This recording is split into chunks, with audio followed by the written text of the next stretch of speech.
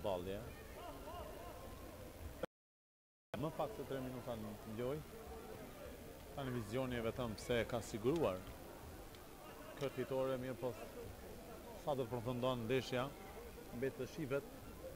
Pra, siç për shihet, pra interesimi në këtë turnir është i jashtëzakonshëm, aty numër i madh i të pranishme këtu. Mirë po, do të falenderoj edhe kryetarin e komunës, zotëja Gimaliun, që ka dhënë leje të zhvillohet ky turne dhe për të bllokuar 2 ditë salla këtu pas shumë aktiviteteve, por ja vlen që këta fëmijë të kënaqur dhe pak janë 2 ditë të rjetën do të kushtohet tyre. Dhe aksioni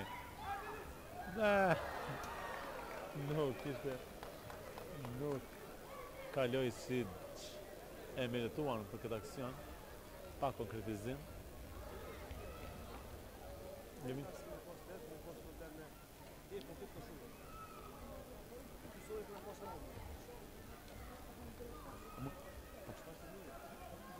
Tani jemi edhe live, kërkojnë ndjes që kishmi probleme, po IPCO ka pas probleme.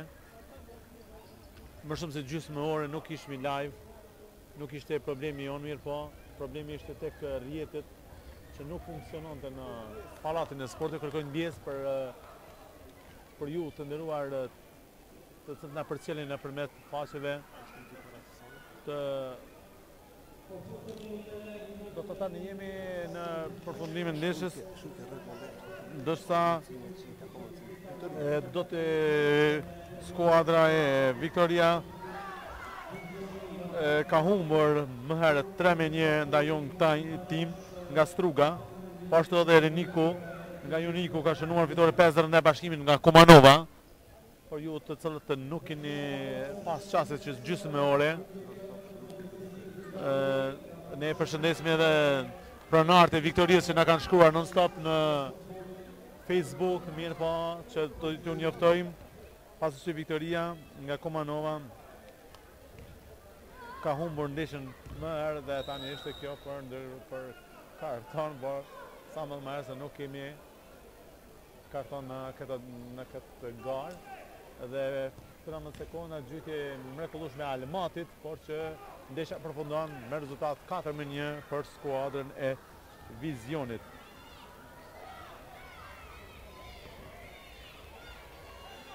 Dhe gjithçka përfundoi.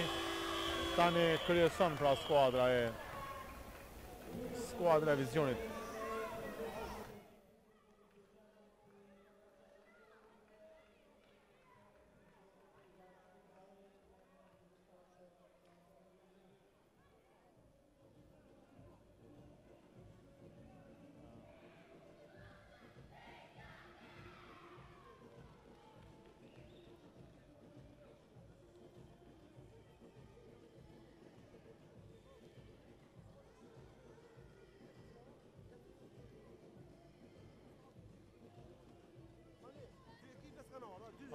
Jo, 3. 3 s'kan ardhur. Po ne orë gjysë kemi mollë po. Mirë, Shka se vjetë s'kom qenë shumë se 5 orë, 9 ja qitë. 7 vjetë gjysë 5 orë me të ongë. Apo fulla ate. E se ja futin ish hate kështë normal edhe. Po, more. Po ta leshi.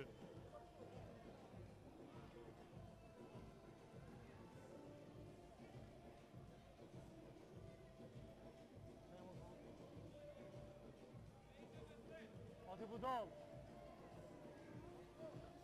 Po në ti që budal ti? I lujten! Ti që jetë qabone? A se folë më edhe, që ka qenë një lejtari volejbolit Fernandës. Pra më bulujt! Apo vjen, po ta bëj një intervjist, që më që tonë? Hajde hëpë qëto? Mërë qëto? Okej, po pa tjetë, hajde ditë qëto.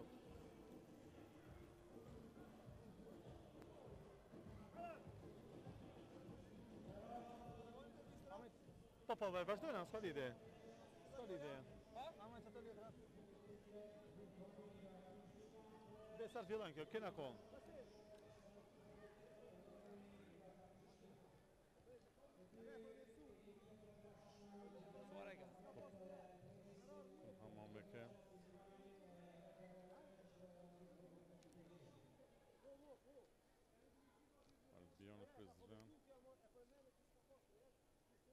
Hajde se nomi su bolë s'ka pas kre, qo të kalune.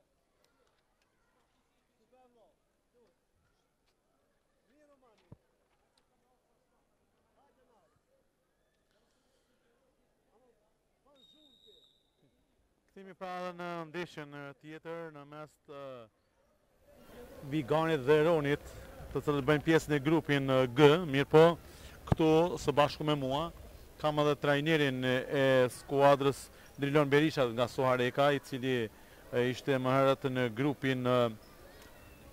grupin C, ku kishte skuadrën Ali Demit, Dinamon e Felizajës dhe Kastrotin ka Felizaj.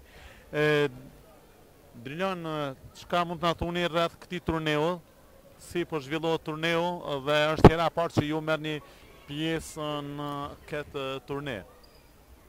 Por ju falenderoj juve për ftesën. Po. Është një turne shumë i organizuar mirë. Edhe ka lojtarë të mirë. Edhe shpresoj që tradita ka me vazhdu edhe në të ardhmen. Është hera e parë që merrni pjesë apo? Po, është hera e parë që marrim pjesë. Dhe shpresojmë edhe herat tjera të jemi pjesëmarrës këtu. Jeni të kënaqur me këtë organizim të cilën e bëjnë për këto grup mosha U11? Shumë është organizimi mirë, i falenderoj të gjithë organizatorët. Edhe shpresojnë që edhe të ardhmen ka me vazhdu kështu. Drilon, unë më herët derisa e shiqoja lojën, thashë se Driloni është një volejbolist nga skuadra e Terandës. Prej volejbollit në futboll, kalimi si është kjo? Si mund ta komentoni ju këtë? Po, sa i përket profesionit, unë jam magjistër e edukatës fizike. Edhe perspektiva më shumë është nga sporti i futbollit. Edhe e gjeta vetin këtu, hapa shkollën e futbollit një herë të quajtur Melodia, tani jemi si klubi i qytetit Suareka. Bën pjesë me grup mosha të U7, U9, U11, U13 edhe U15. Besojmë që do të aktivizojmë edhe U17 edhe seniorët. Shumë mirë. Unë mund të them se skuadra juaj, se me stadion keni bërë 2 humbje, po, nëse s'gaboj, 2 ndeshjet keni humbur, por se do që t'jetë është një eksperiencë e madhe për këta futbollista, për këta djelmoshat e vogël në këtë turne. Vetë pjesëmarrja e tyre do të thotë shumë, pasi që edhe besoj që edhe ju do të pajtoni se nuk është me rëndësi shumë rezultate sa që socializimi i këtyne djelmoshave. Qëllimi i këtij turniri ka qenë nëse pare socializimi e në radhë të dytë edhe rezultatet. Siç dihet klubi jon në këtë turnir merr pjesë me grup moshën U11, po shumica e lojtarëve janë 2010-sha. Jemi në vendin e parë me këtë grup moshën në Ligën Rajonale të Prizrenit. Edhe besoj që do ta marrim deri në fund tonë. Unë juve dhe skuadrës juve ju dëshiroj suksese, jo vetëm në këtë turnir, por edhe në vazhdimsi të jetës së tyre, pasi që pak është t'ju kushtohet këtyne fëmijëve 2 ditë turnir, domthonë tërë jetën do t'ju kushtohet këtyne bukurosha sepse meritojnë fëmijët, apo jo. Urimen e suksese për juve. Faleminderit topi juve, respekt. Pra kthehemi në ndeshjen tjetër, ku skuadra e Viganit dhe Ronit nga Podujeva janë duke zhvilluar ndeshjen e radhës. Për momentin rezultati është 0-0. Skuadra e Ronit ka humbur ndaj Vinerit nga Prizreni me rezultat 4-0, ndërsa skuadra e Viganit nga Prishtina ka humbur 4-1 nga koha e Xhilanit. Kështu që do të vazhdoj me pas kësaj ndeshje shumë interesant që do të jetë koha dhe Vineri nga Prizreni pas kësaj ndeshje. Po sido që t'jene po ju lam me këtë ndeshje e cila të dy skuadrat kërkojnë pikë maksimale për të vazhduar tutje në rrugtimin e këtij turneu, i cili do të zgjatë plot 2 ditë, por sot janë në ndeshjet në përgrupe, ndërsa prej nesër janë në ndeshjet edhe me eliminim direkt.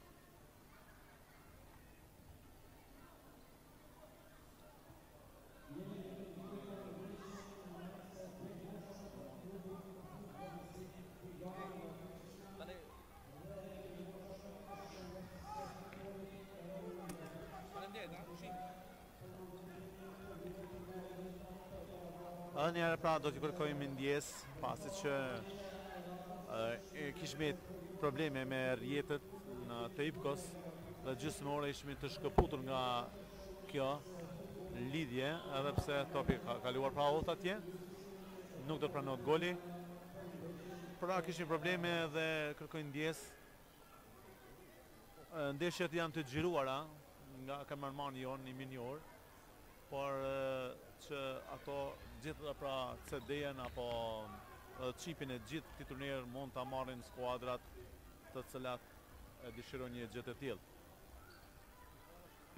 Pra ndeshje mjaft interesante, po zhvillohet në ballafaqim këtu ku të dy skuadrat kërkojnë pikë maksimale për të vazhduar turneun që do të zhvillohet edhe nesër. Mirë po ato dy skuadrat në secilin grup, siç e thash edhe më herët, do të kualifikohen për tutje. Këtu kemë edhe prap organizatorin, do të bashkë bisedojmë. Zoti Silajdin, unë në për intervistat të pi marrë trajnerët dhe lojtarët janë jashtëzakonisht të kënaqur me punën të cilën e keni bërë njerë ju ljumë, dhe apo shihni diçka që do të më përmirësu për vitin e ardhshëm apo jo? Thonë drejtën, gjithmonë ka çka më përmirësu. Nuk sigurisht disa detaje të vogla, por sigurisht vitin e ardhshëm do të bëjmë risi të tjera, por me kohë do të shohim se çka qysh do të bëjmë.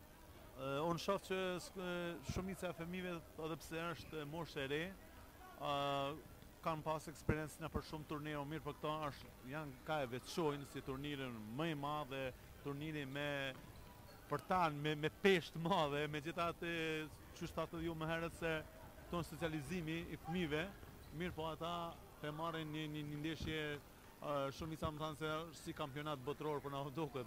Kështu që me të vërtetë po ngjallni shumë emocione të fëmijët.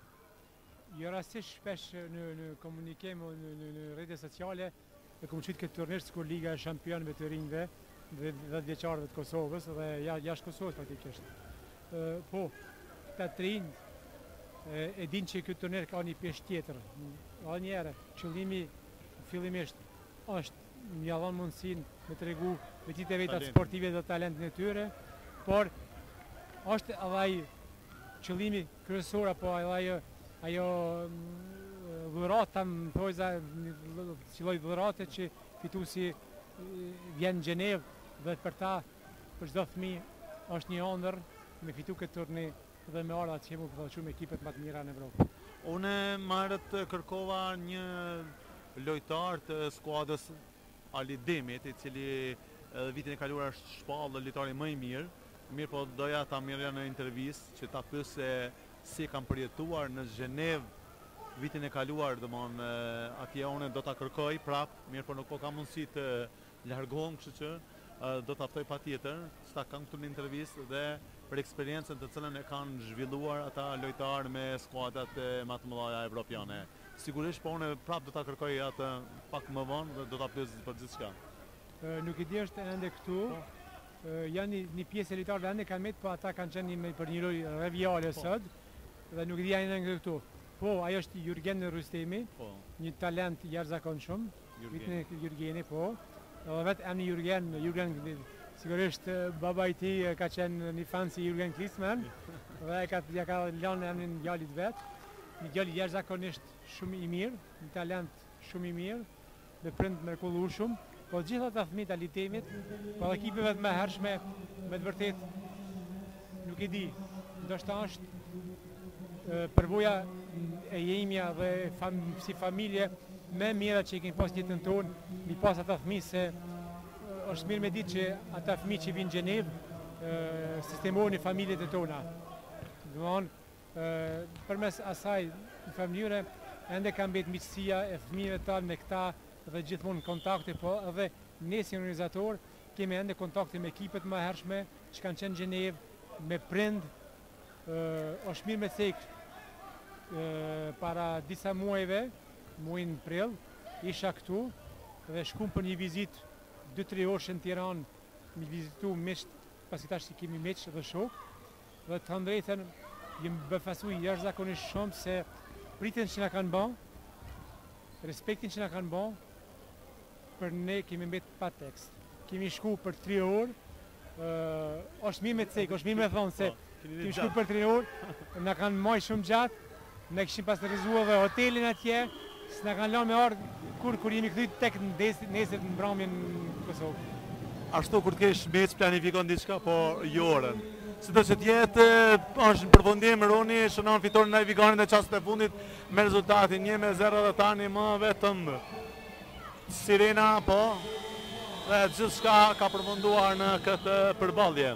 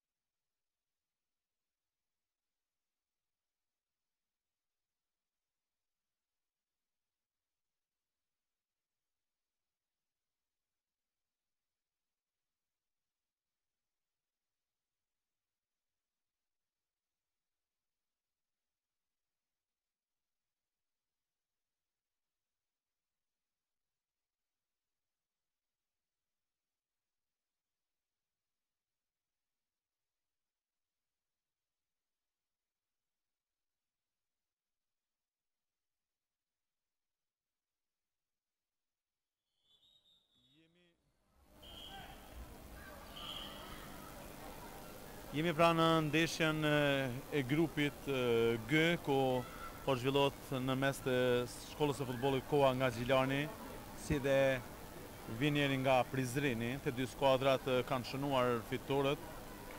Do thotë Vinieri ka shënuar ndaj Ronit 4-0, po ashtu edhe Koha ndaj Viganit nga Prishtina 4-1.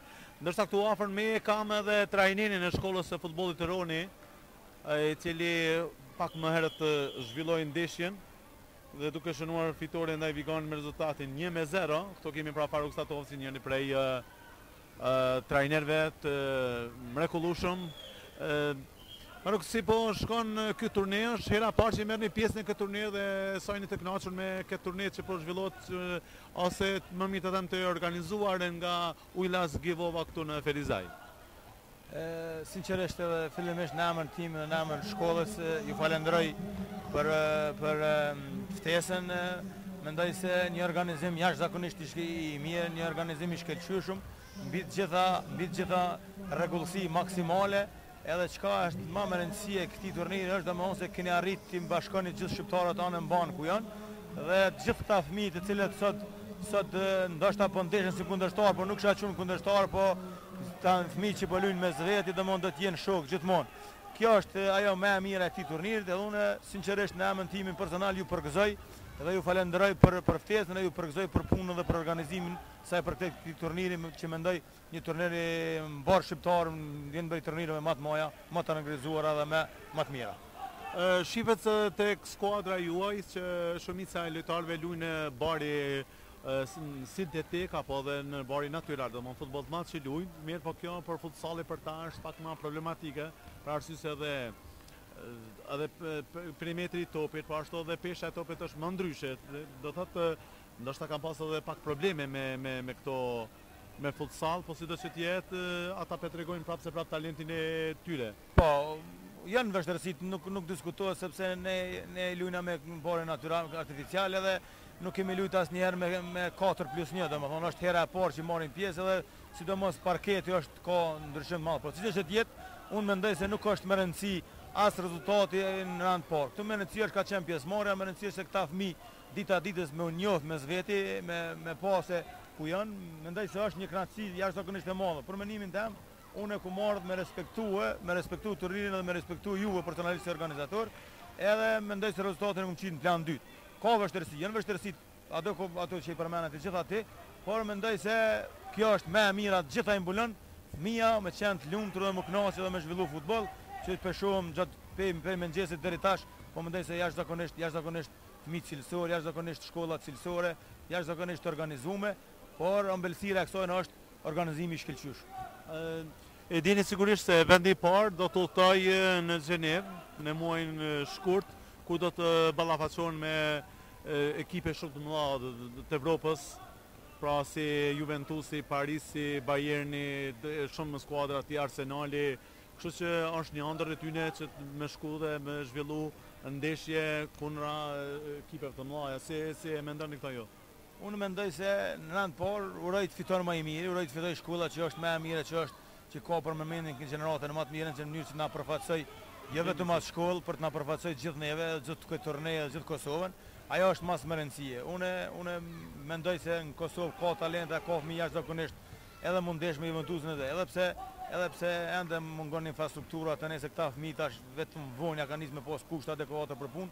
Sido që tjetë gjithë trenerat na për shkolla për bujnë punën maksimale në mënyrë që këta fëmijë, pavarësisht se ku në cilin turnir do të na prezentojnë, do ta prezentojnë në mënyrën më të mirë të mundshme. Skuadra juaj ka shënuar do të thotë fituren e parë apo dhe keni për momentin 3 pikë dhe pritni edhe një ndeshje tjetër që do ta zhvilloni kundër kohës apo? Kundër kohës. Po, që do të jetë një ndeshje shumë domethënëse për të vazhduar tutje turnirin që do zhvillohet edhe nesër.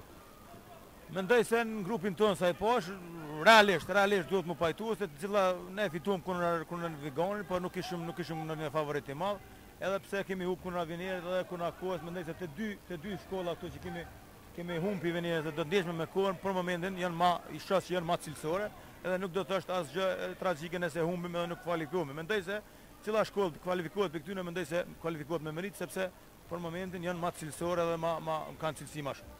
Unë të dëshiroj suksese, jo vetëm në turne, por edhe në vazhdimsi të punës tuaj. Faleminderit edhe një herë, faleminderit nga të gjithë ju, vash Zotit t'ja kthejna me të mirë, sepse e keni bën një punë jashtëzakonisht mrekullueshme që na keni afruar gjithëve shumë trajnerë na për Shqipni, Maqedoni, gjitha ekipet, kështu që më e mira është kjo. Ju përgëzoj për organizime për gjitha gjëra të tjera. Faleminderit për juve, tani kthehemi pra ku skuadra e Venerit shënon gol 1-0 për skuadrën e Venerit ndaj kohës. Jemi në minutën e 5 të takimit, domethënë 5 minuta kanë mbetur në fund. Pra po shihet se skuadra e Venerit tani më në përsi 1-0, po sido që të jetë do të vazhdojmë në serinë e ndeshjeve. Jo kodra 2-0 në u Venerit.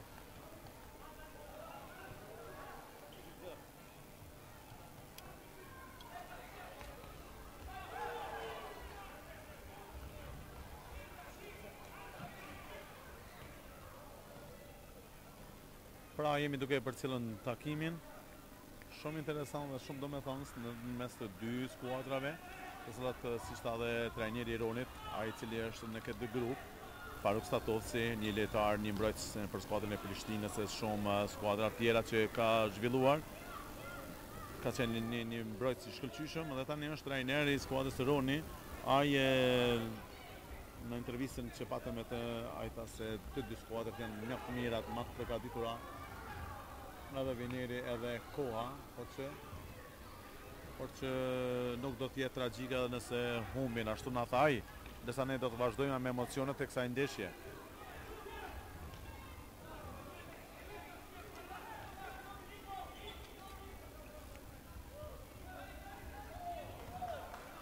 Shqiprim.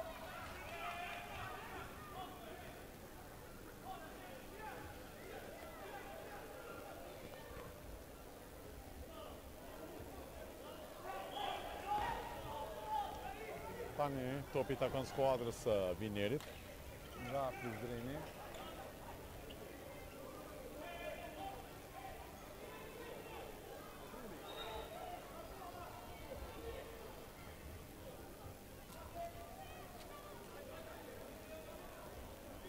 Jemi pra duke përcjellë ndeshjen dhe 3 minuta deri në fund. Pra rezultat minimal. Tani po tham nga trajneri i skuadrës Kohas është Arben Zeçiri, që tani kërkon nga nxënësit e tij që të jenë më të përqendruar në aksionet e tyre. Spaku për një barazim, i cili do të shpije dhe më tutje. Ky ka qenë një grup mjaft i fortë, pra grupi G, që është grupi mjaft i fortë, Vineri dhe Koha tani veç janë në pikë maksimale.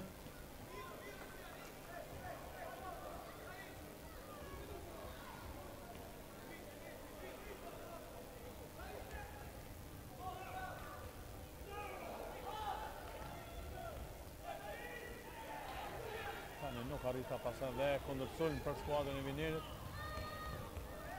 Corner. Tani kanë filluar edhe emocionet, por thamë se deri sot do të ketë emocione mirë, po ndeshjet e janë të shumta, mos janë një grup mirë, por nesër do të kemi emocione të përzira, të jep edhe sporti, pasi që nesër do të jenë edhe ndeshjet me eliminim direkt, që është diçka e papërshkruar.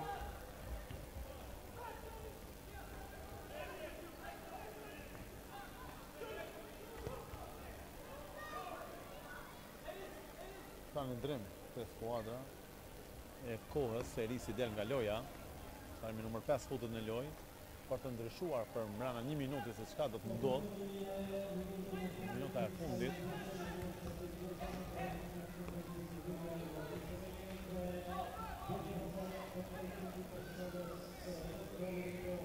Mire të Arbenit që ta fëmijë nuk do t'ju bëhet presion, e bëjnë lojën e tyre, pse trajneri mëson rreth pasimeve, driblime mirë, po prapë se prapë gjatë lojës nuk mund t'i merr këshillat e 100%.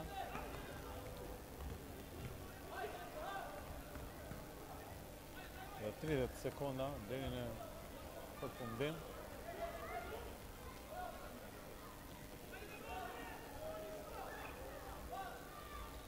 Tani e teproi pak. Lojtari me numër 23. 15 sekonda lojë dhe tani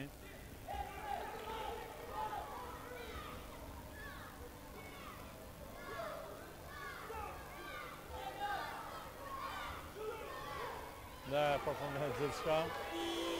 Rezultati është 1-0 për Vinerin nga Prizreni.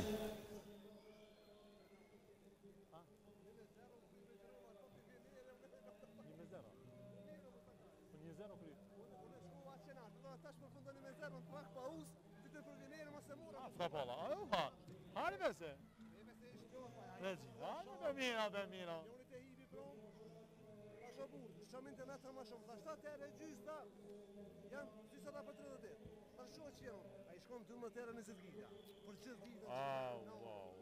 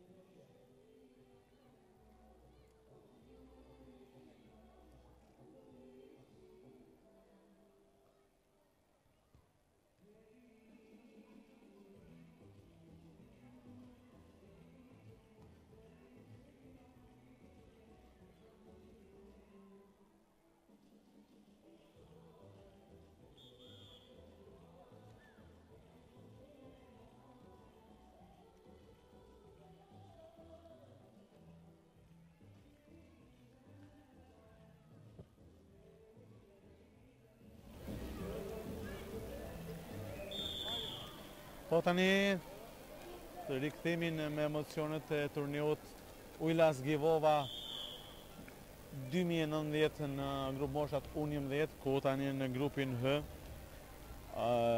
takohet Ges Gjilani si dhe skuadra Kino Studion nga Tirana, edhe pse skuadra e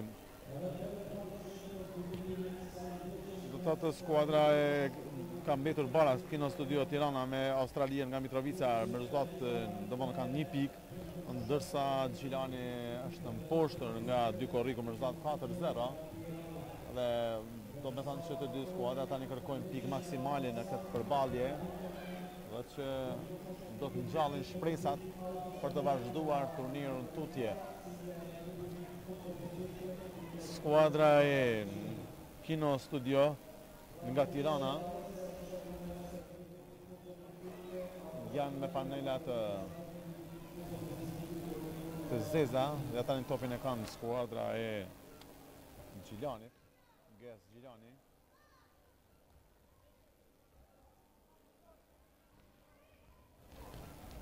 Pra ndeshje cila pikët cila do që të shënon fitore do të ngjall shpresat për të vazhduar tutje. Gjojtje mirë, por nuk ishte sakt. Pra mos harroj se skuadrën e Ges Gjilani, Halil Halili, trajneri e mirënjohur e udhëheq. Këta janë lojtarët nga aksioni për skuadrën e Kino Studio.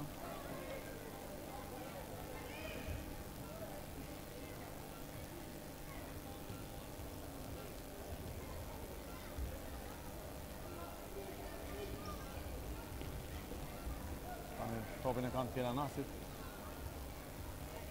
Lojtari me numër 11 është Ricardo Marticanaj dhe topi gjatë.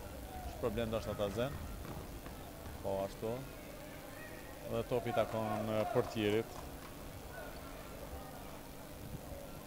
Ndërsa për trajneri i skuadrës Kino Studio është Gëzim John Palaj.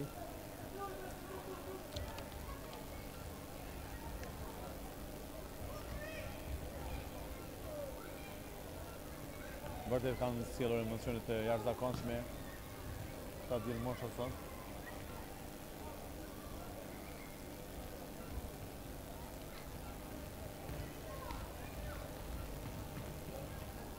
Është pak problematike prej kampionatit të Kosovës në futboll të madh të vinë të zhvillojnë ndeshjet në sistem 4+1 të futsallit. Është pak e vështirë, por sido që t'jetë pak skuadra që e ushtrojnë një gjë të tillë apo momente them të ushtrojnë për këtë turnej, edhe pse pak për tyne kanë bërë pak përgatitje në për salla aq ku kanë pas mundësi për të zhvilluar edhe servitet të tyne. Ta njerët mos harrojnë t'i përmendi dhe shënon lojtarja me numër 9 një zemrën e dhuron gjithve publikut. Lojtari me numër 9, ajo është Orti Shehu, që shënon për skuadrën e Tiranës. Edhe pse semafori po tregon diçka tjetër, po sido që tjetë ne po vazhdojmë me punën tonë.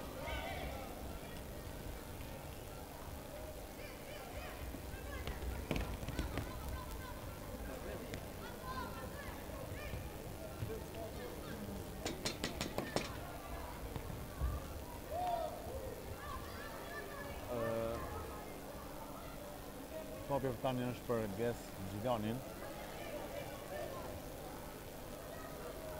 Edhe do t'i përshëndes të gjithë ata që për na përcjellin në live nëpërmjet kanalet tona në YouTube. Ashtu po i tregova si do ta përmirëson. Patjetër, unë përveç që kam kameramanin këtu, ai po më tregon edhe për gabimet që po ndodhin gjatë semaforit, po ashtu edhe për tjera, kështu që një bashkëpunim i jashtëzakonshëm. Po këto janë gjëra që mund të ndodhin dhe ne nuk e patëm në plan që të ndërprehet live i mirë, po ajo ishte problemi nga IPCO, kështu që njëherë ju kërkojnë ndjesë për të gjithë ata të cilët na përcjellin nëpërmjet internetit.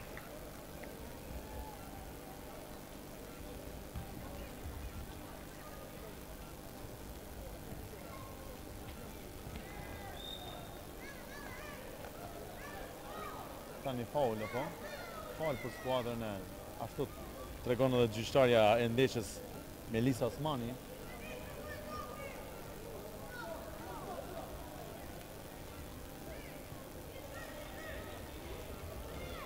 Tash ky është Glashinusi. Dhe një gjujtje fantastike. Lojtarit me numër 9 pra, ai cili shënoi Olti Shehu. Anëherë do t'i falenderoj sinqerisht organizatorët e këtij turneut, Uhilas Givova, në turneun e 4 me radhë të veçantë në Kosovë. Siç ju thash, është ky turner organizohet nga sponsorët Vëllezëri Salihu si përfaqësues të vetëm për Kosovë të firmës dhe veshjeve sportive Givova, të cilët pa një tutje përmbajnë këtë turne mjaft madhështor që 4 vite dhe çdo vit ky turne po merr jonë edhe më të madhe. Ishte një faul. Sido që tjetë fituesi pra këtij turne do të merr pjesë në shkurt. Dhe siç na tha pra dhe organizatori i këtij turneut, ata kanë marrë lojtarë të cilët Alidemi nga Tirana, fitues të vitit të kaluar, ka marrë pjesë në turneun që është mbajtur në Gjenevë dhe kanë qëndruar tek familjet e Salihu, të vëllezërit Salihu të cilët jetojnë dhe veprojnë në Zvicër. Dhe ka filluar miqësia me familjarët e lojtarëve, po siç e tha Siladini, kanë shkuar në Tiranë për 3 orë, dhe nuk kanë planifikuar që të rinë tërë ditën, për arsye se miqtë nga Tirana kanë dashur që të u akthejnë me të mira gjithë atë punën e cilën është bërë deri më tani. Tani një gabim dhe kemi mbetur 2 minuta deri në përfundim të ndeshjes. Skuadra e Kino Studio nga Tirana dhe çfarë dëgjimi. Dhe kush tjetër përveç se Olti Shehu me 2 gola, ka shënuar për skuadrën e SNM.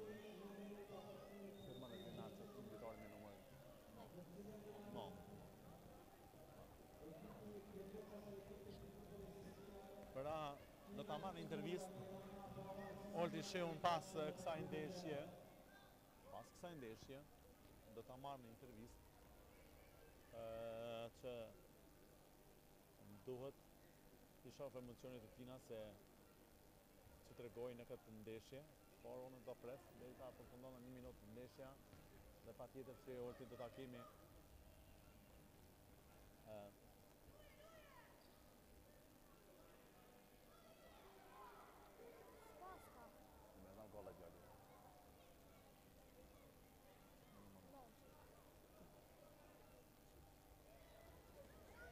dhe shënon rezultati tani më 3-0, shënon Besmir Picari.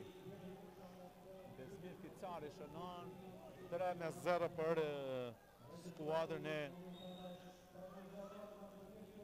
Kino Studio. Dhe 3-1, një gabim i portierit i cili kushtoi kësaj here.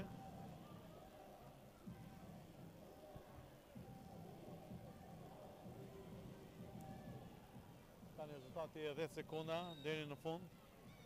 3-1, pra kanë filluar edhe publiku të numëron.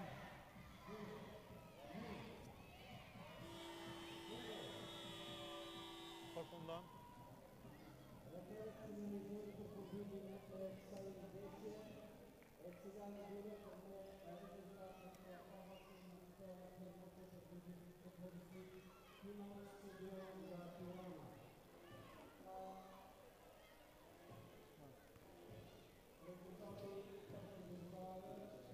Unë do ta marr tani në intervistë edhe lojtari i cili shënoi 2 gola.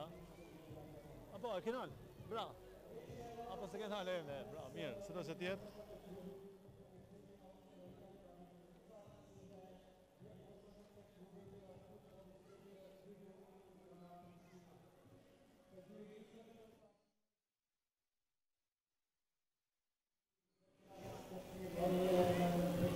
Bravo! Bravo! Bravo. Ti çfarë fillon? Po, mos i fillon, mos i fillon. Unë do të shpirt si kalova pra urinë, bravo, një trajnera po.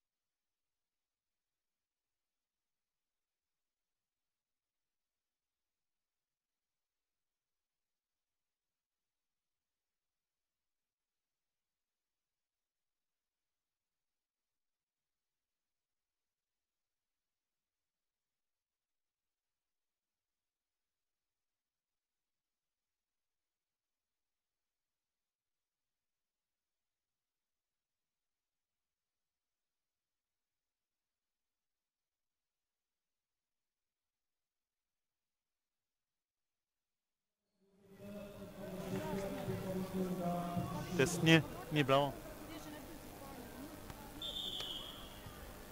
Pa kthehemi në ndeshjen e radhës ku skuadra e Australia nga Mitrovica përballet me 2 korrikull nga Prishtina, ndërsa unë tani këtu afër kam lojtarin protagonistin e 2 golave për skuadrën e Kino Studio nga Tirana, Olti Shehun, i cili do të na flet pak për emocionet të cilat i zhvilloi deri më tani.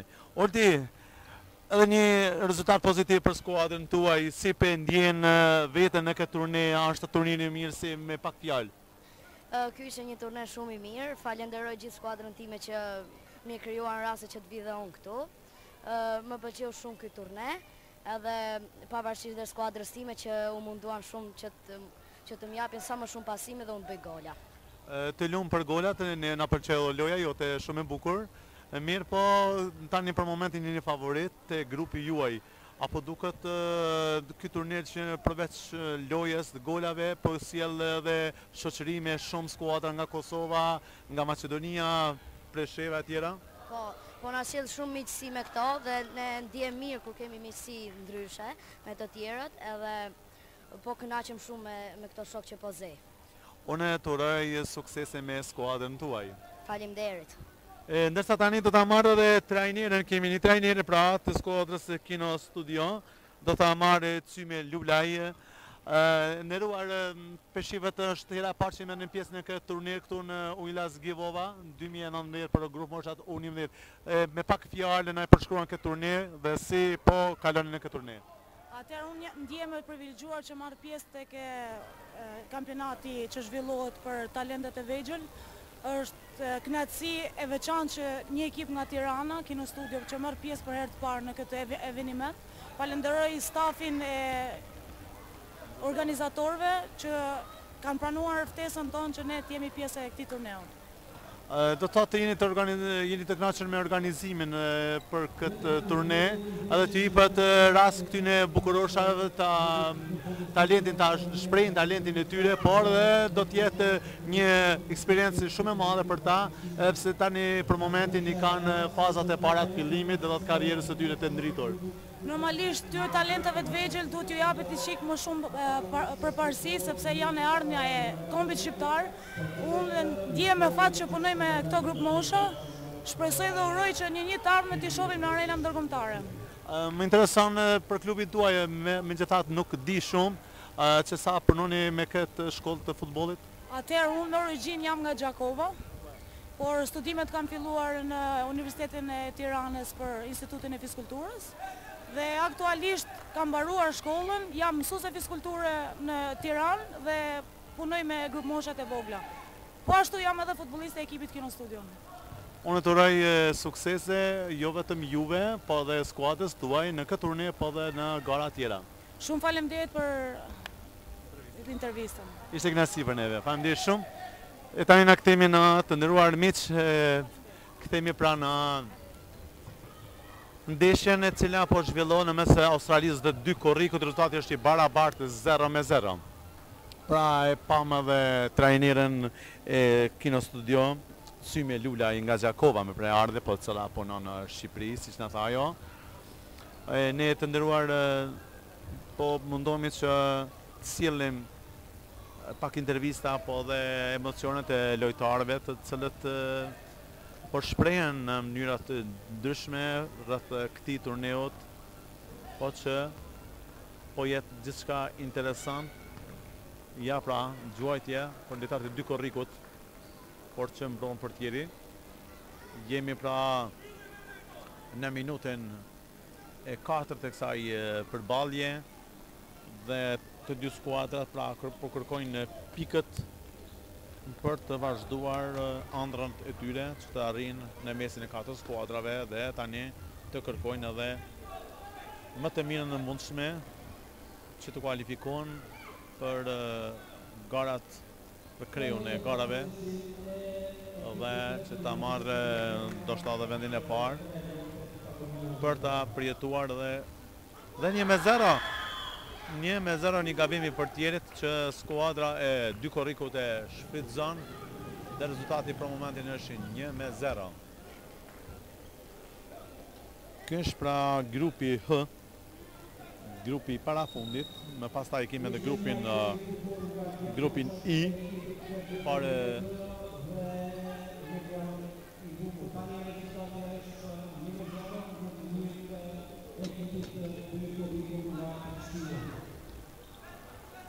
një atmosferë mirë po bizotron këto në pallatin e sportive Bill Clinton. Tani edhe një rast. Një fantastik ishte ky djalë me driblimin e tij. Por që nuk arriti të shënojë gol. Mos ta harrojmë se shkolla e futbollit dy korriku është të shquar për punën që bën me shumë gjëra dhe një gabim i portierit tjetër dhe rezultati tani barazohet në 1-1.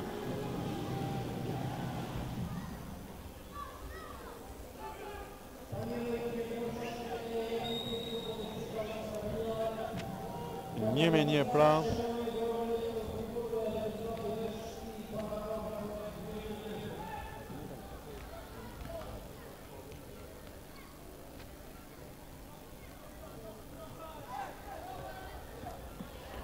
Pra Luan Tapa është trajneri i skuadrës së dy korrikut, ndërsa për skuadrën e Australia Mitrovic, Arben Dushkani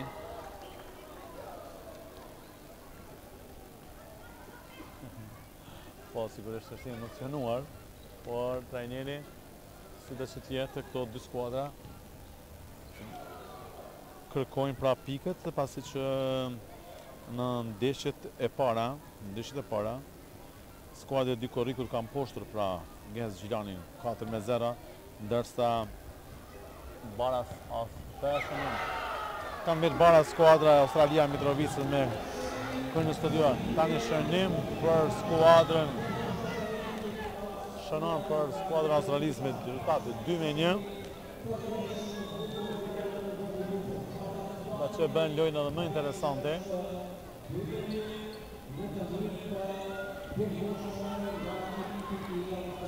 Ka në një rast për ta ngritur e përsi dhe po.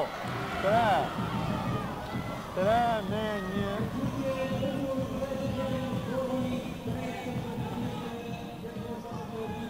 3-1 pra.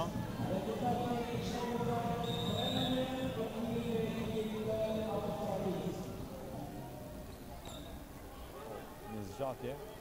Ja tani rast për skuadrën e dy korrikut. Gjuan dhe jashtë portës. Lojë shumë e shpejtë në të dy anët. Lojë mjaft e interesante. Por që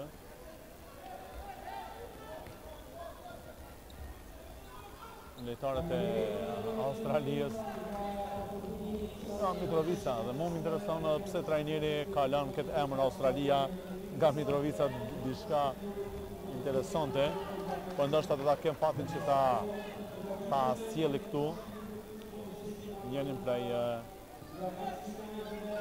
trajnerëve të kësaj skuadre.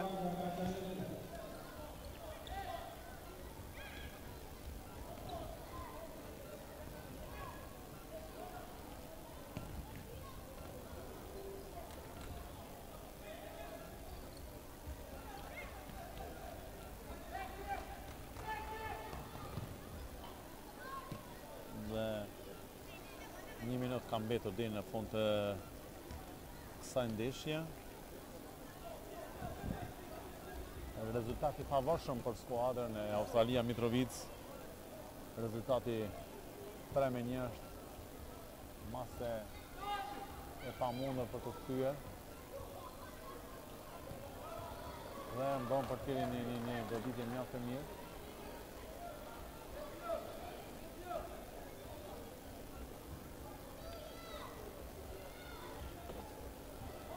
Ndërsa pas e ndeshje, do të kemi rast që Marigona dhe New Start nga Kaçaniku të përballen. Që do të jetë ndeshjet e grupit I, ndeshjet e grupit, ndeshjet e fundit vërtet ndeshjet e parafundit të grupit I dhe më pastaj do të vazhdojmë edhe një herë me ndeshjet e fundin në për grupe dhe tani do të bëhet sharimi. Ja, përfundohet takimi, rezultati 3-1.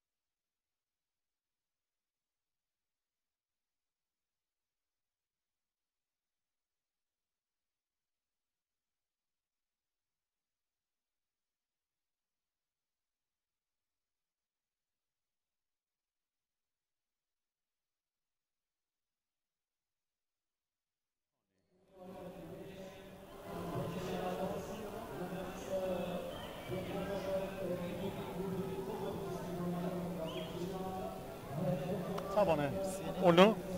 Ujkoni më jemi na? Bravo. Ti sa fillon ndesha, po të fuli pak rreth këtij turniri të sënë.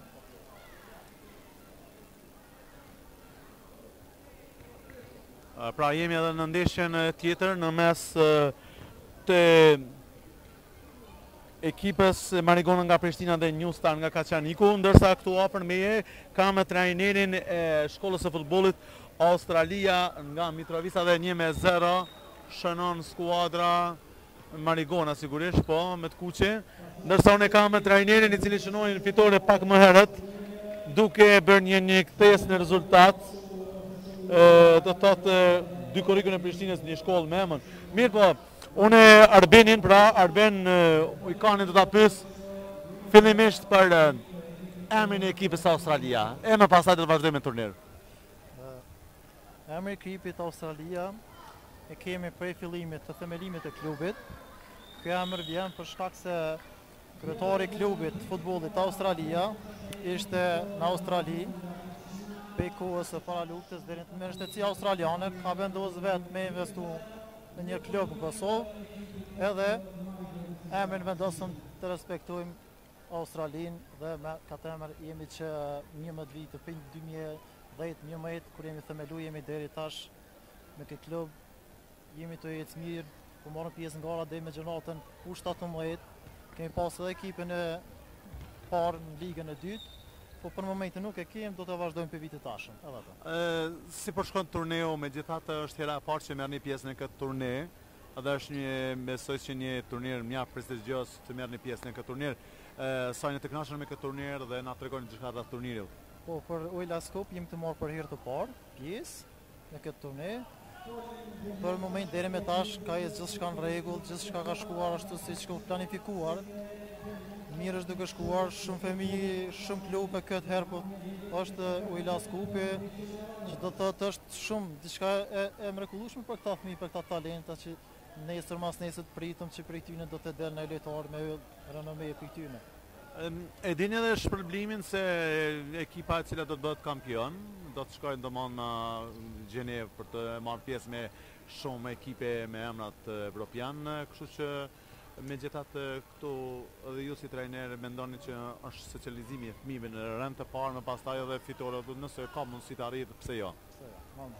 Po, për fillimit që kemi interesu për Uhilas Cup, ne kemi kuptuar që finalisti shkon në Gjenevë, që mbahet një turne mjaft i mirë, kështu që shpresoj le të shkojë më i miri, kush është më i miri le të përfaqësoj Kosovën, si do ekip le të shkon ose le të përfaqësoj regionin tonë. Sajtë Shqipënisë ose kush do të jetë ekipa që le të shkojë le të tregoj që ka futbollistët të mirë.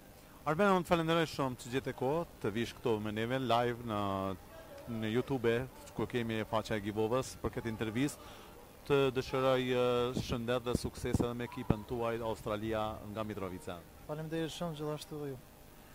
Të nderuar, kthehemi pra në ndeshjen në mes të Marigonës nga Prishtina dhe Kaçaniku ose New Star nga Kaçaniku. Rezultati është momentalisht 2-0, pra skuadra e Marigonës edhe në ndeshjen e parë ka shënuar fitore,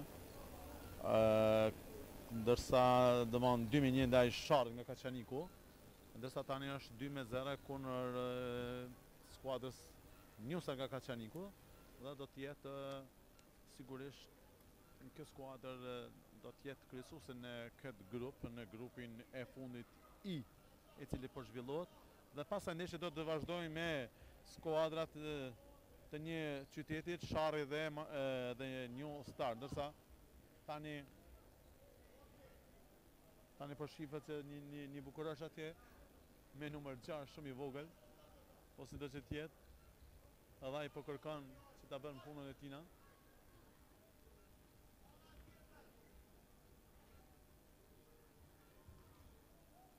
Sa herë mbron për tjeri. 2 gola të shpejt për skuadrën e Marigonës nga Prishtina. Që tani më dhe kryeson këtë grup, por pa përcjellje deri në fund, ka mbetur edhe 5 minuta në lojë.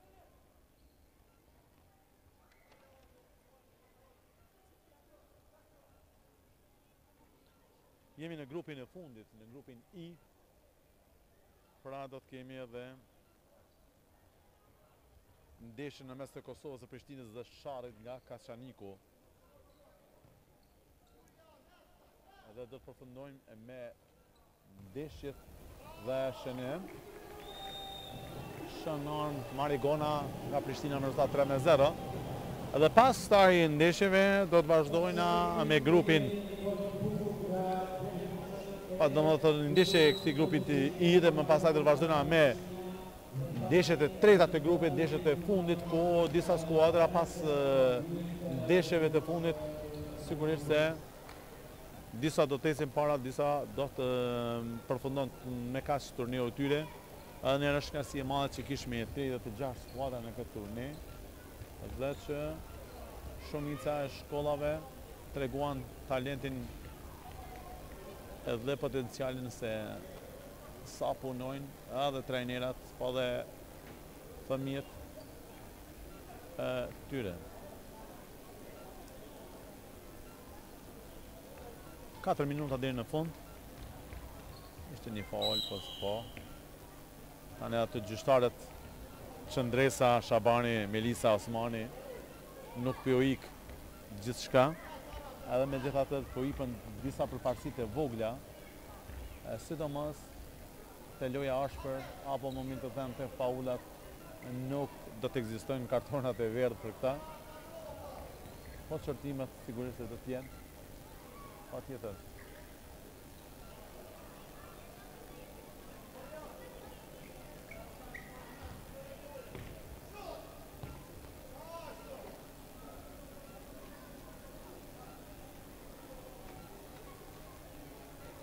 Mos harrojmë se edhe nesër do të jemi në komentim live në YouTube, në faqen e Uhilas Givova, që këtë po mundson edhe juve të cilë nuk jeni në këtë pallat, ose do që tjetë, për t'i përcjellë edhe fëmijët e juj, të cilët po marrin pjesë në turneun e 4 me radhë në Uhilas Givova Cup U11. Edhe që tani jemi në thujase në përfundim të ndeshjeve të dyta në për grupe dhe nuk tha koto dhe si dini se kjo është një ta fëmijë po thonë se është një kampionat botëror për ta. Shënon 4-0 skuadra Marigona nga Prishtina.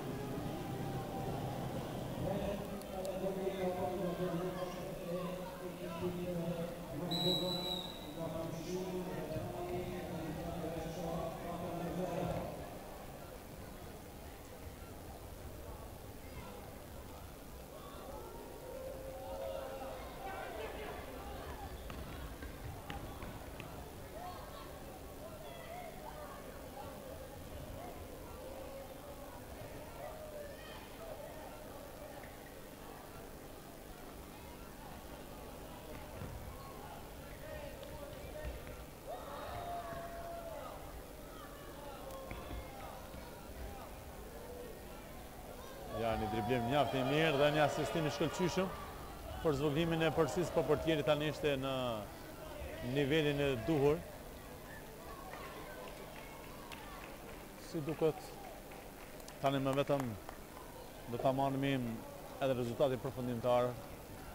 Skuadra e Marigonas tani në këtë grup prim me 6 pikë.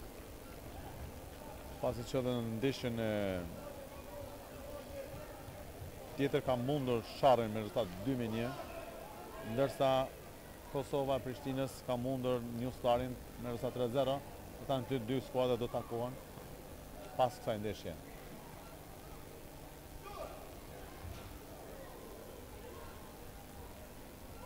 Ende se kaluar rreziku.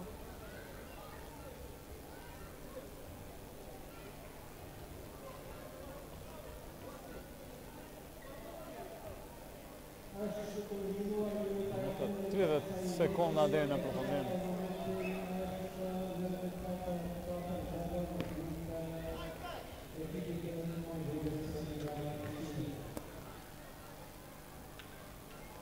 Dhe tani kërkoj nga publiku që 10 sekondat e fundit, si zakonisht, të numrojnë. që tani koha është ndalur dhe nuk ka nevojë për që mjekët të intervenojnë aty. Kemi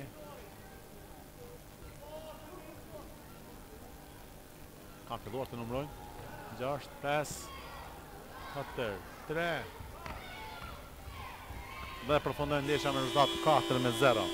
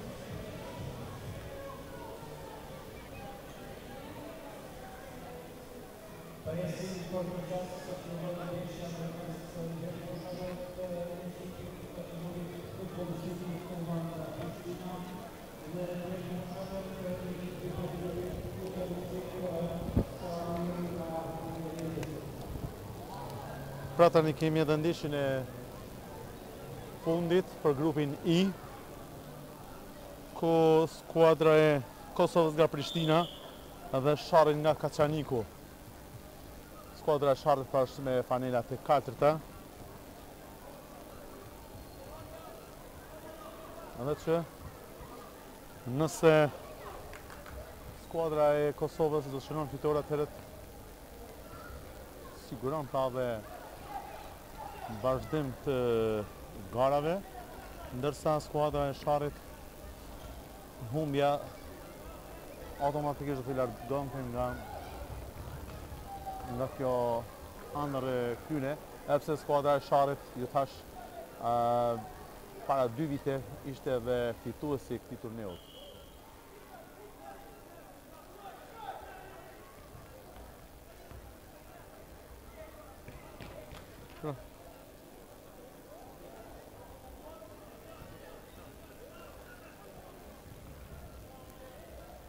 Pra siç po shihet, pra skuadra e Sharrit, trajneri i saj Besar Luri ka bërë një përzgjedhje për këtë turne, duke ditë rëndësinë e turneut, pasi që ka dhe përvojat në garat shtesë, do të thotë, për në garat të cilat ky trajner ka kaluar me skuadrën e Sharrit në Gjenev. Dhe gabimi i portierit dhe shënon lojtarët e Kosovës së Prishtinës.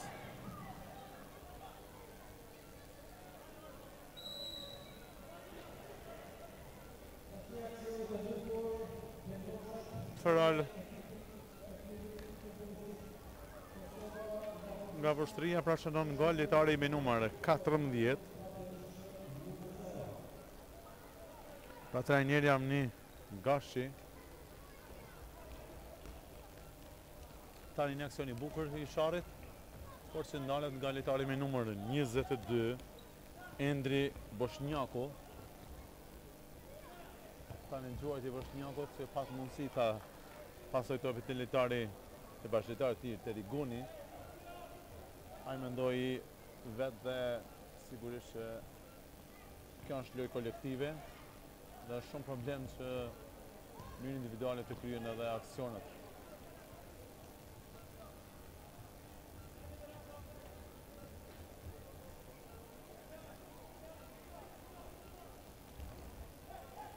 Është pra ndeshja e fundit e grupit I, dhe më pas kësaj loje do të vazhdojmë me grupin A, edhe do të jenë ndeshjet e fundit në grupe. Ju thash se nëse çdo ekip, dy ekipe, domthonë në çdo grup dy ekipe do të kalojnë tutje rrethin, ndërsa dy do të eliminohen. Por që nesër do të zhvillohen ato ndeshje në program.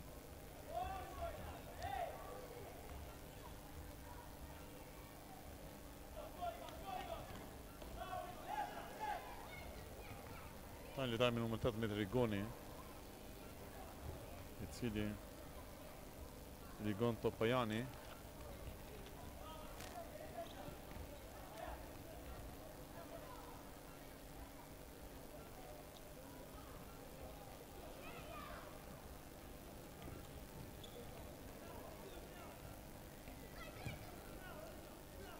Ja shihet se skuadrat nuk janë të zhvilluar të lojën e futsallit që do të jetë një lojë shumë e hapur, por që tani Bushi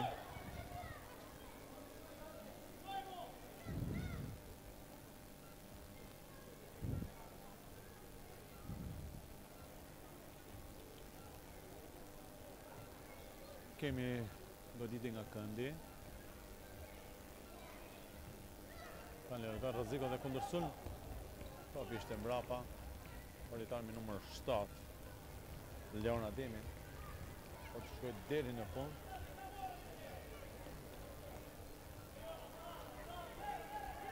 Tani lojtar me numër 9, ka topin Sadik Krasniqi.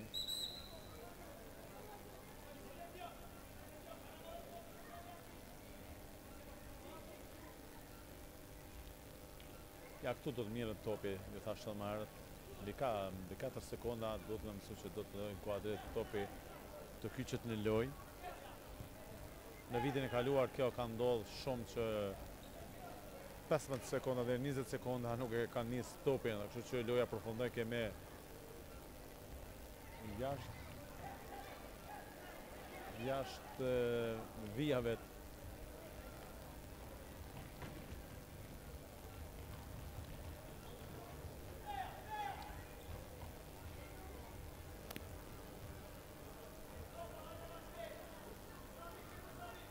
Tani pra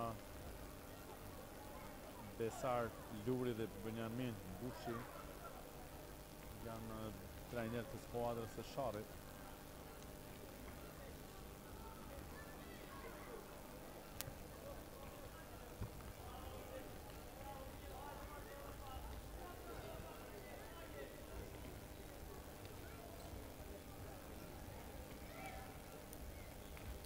Dhe fal është falë për skuadrën e Prishtinës, ja dhe si kërkojnë gjithë lojtarë për ta ekzekutuar gjutin e lirë, duke kërkuar nga trajneri me dorë. Mirë po.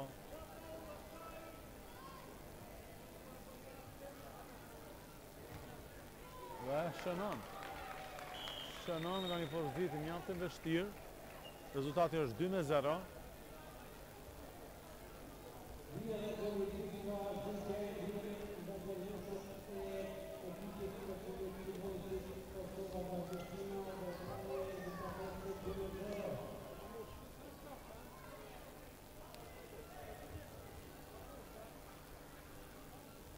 minuta deri në fund të kësaj ndeshje.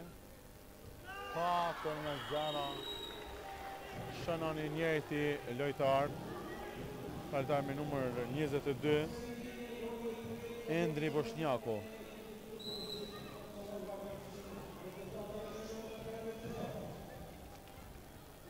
Sigur se do të ketë edhe prap gola në këtë ndeshje.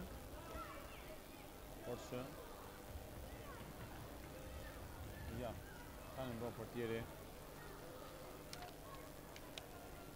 Ridon Luri, portieri skuadrës.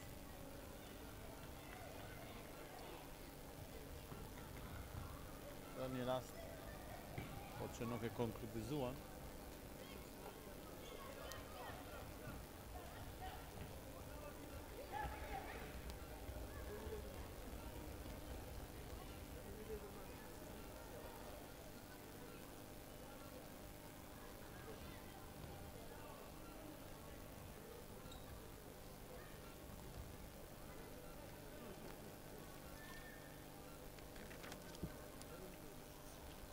Pra.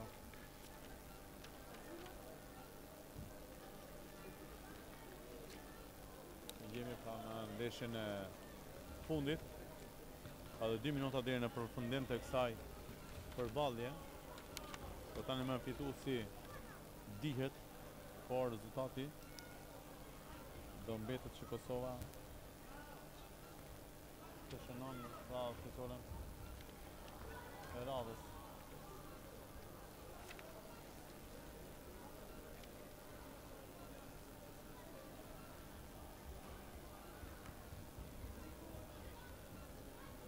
Pra sharri pra Kosova e Prishtinës tani ka 6 pik në 2 përballje, ka shënuar nga 3 gola. 3-0 ka mposhtur edhe një sparring nga Kaçaniku, gjithashtu edhe kanë edhe skuadrën tjetër sharrin me të njëjtin rezultat. Pse një minutë ka kohë, ndoshta do të ketë ndryshime.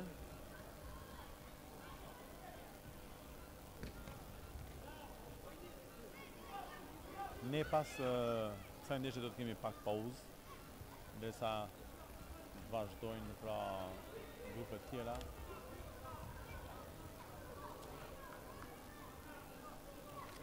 Ndërsa pas kësaj ndeshje pritet që Kosova nga Vitinja dhe Bazil nga Kaçaniku të përballen në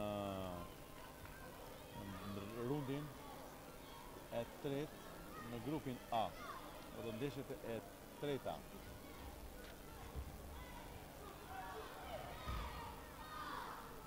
Ja, tani publika ka filluar të numëroj. Të përfundon takimi.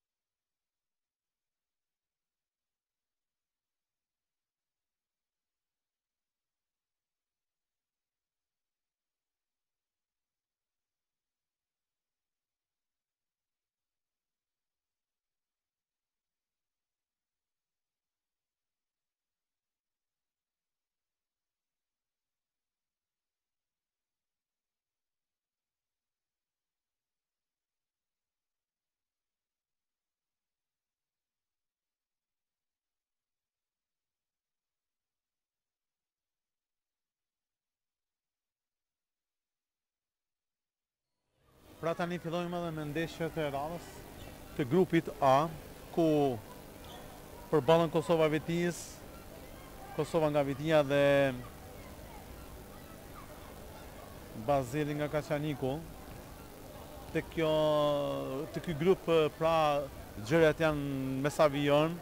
Skuadra e Kosovës nga Vitija ka 4 pikë, 1 fitor dhe 1 barazim, ndërsa skuadra e Bazelit i ka 2 barazime, dhe që fitoria do të dërgonte Bazelin. Dhe shënon lojtari me numër 6, ja çfarë gëzimi pa përshkruar. Shumë shpejt kalon e përsi. Ky është goli shumë i shpejt për skuadrën e Kosovës nga Vitija të trajnerit Sedat Sejdiu. Kjo shkolla është formuar tash 1 vit. Dhe trajneri Sedat Sejdiu është një trajner, një lojtar, apo më mirë tani një trajner i cili ka luajtur për shumë skuadra në futboll të madh. E tani pra ka hap shkollën e futbollit Kosova nga Vitija dhe është hera e parë që merr pjesë në këtë turne.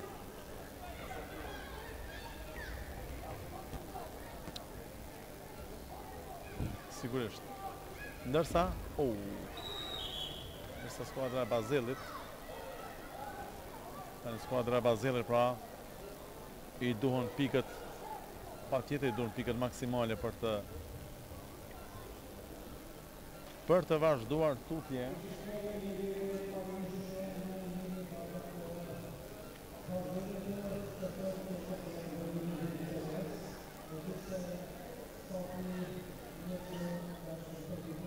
Pra sigurisht stafi mjekësor është në përkujdesin e gjithë lojtarëve.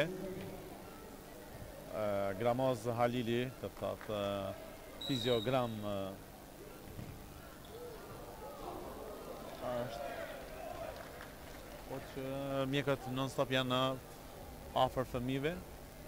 Këtë ka bërë një organizim të shkëlqyshëm për Uhilas Givova në Felizaj, vëllezërit Salihu edhe një herë. Edhe që ky turne çdo herë po merr, çdo vit po merr për masa më të mëdha.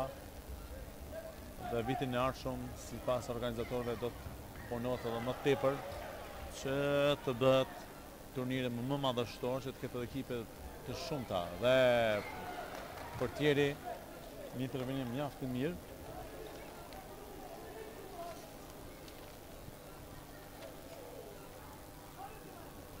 Ovo është ndeshjet e treta.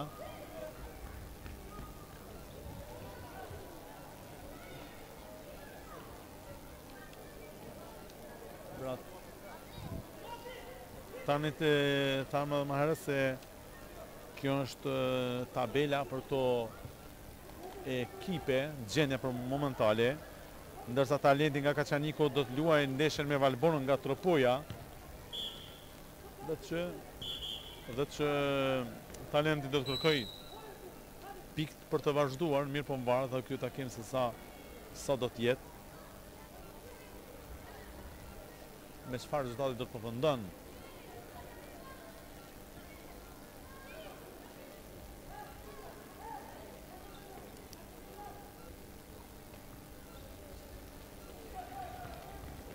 Tani lojtari me numër 6 i Bazelit, Omer Topalli,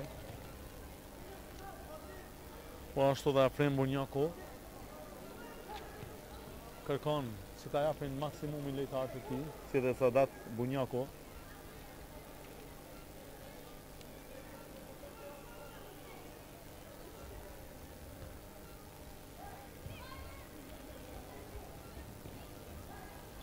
Se nuk kanë çka të humbin në skuadra e Bazelit, kështu që do të bën ta japin maksimumin në këtë ndeshje për të vazhduar tutje.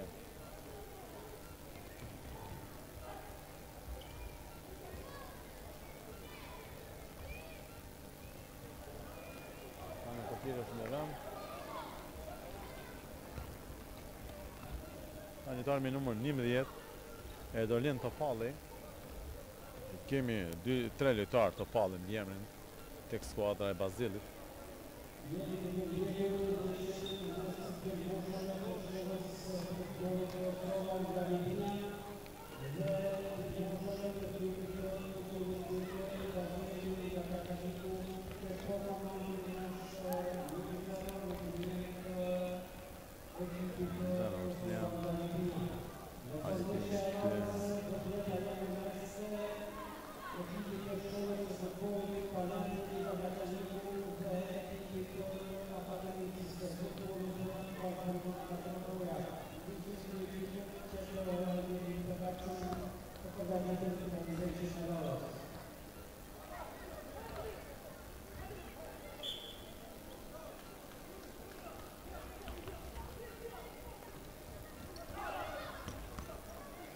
Ja, tani ka hyrë lojtari me numër 7 që emiton Dybalën. Sigurisht edhe kamermani jonë do ta fokusoj pak më vonë. Kjo është një lojtar mjaft i rrezikshëm, ja tash, ja. Ky është imitatë. Ja tani goli, jo, edhe në pata knasi që të jep golin dhe do ta kshi parë dhe ju se si emiton Dybalën, pasi që edhe i përngjan shumë. Pra lojtari me numër 7.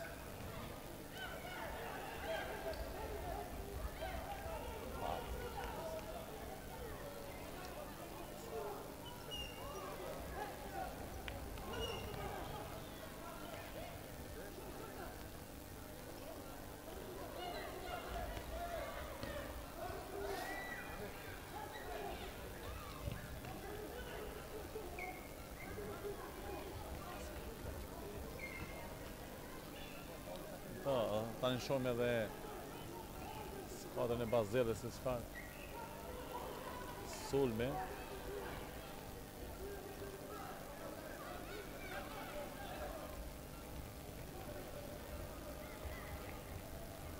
Kemi një rast për skuadrën e Kosovës nga Prishtina, që nuk ka lojë se në situat.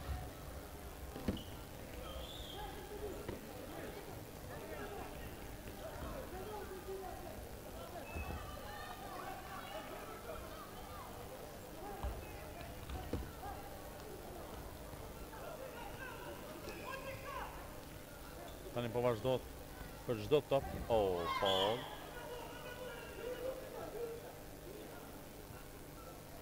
Është mirë që të edukon këta fëmijë si sa trajneri Arben Zeqiri në frymë sportive, edhe pse bëhet faulli, të ketë pak mëshirë.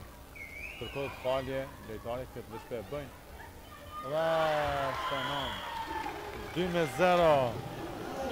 Shënon lojtari me numër 6, Adil Ramadani.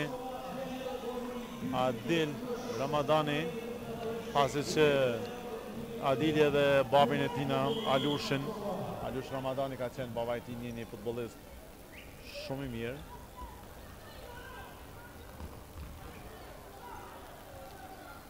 Për që tani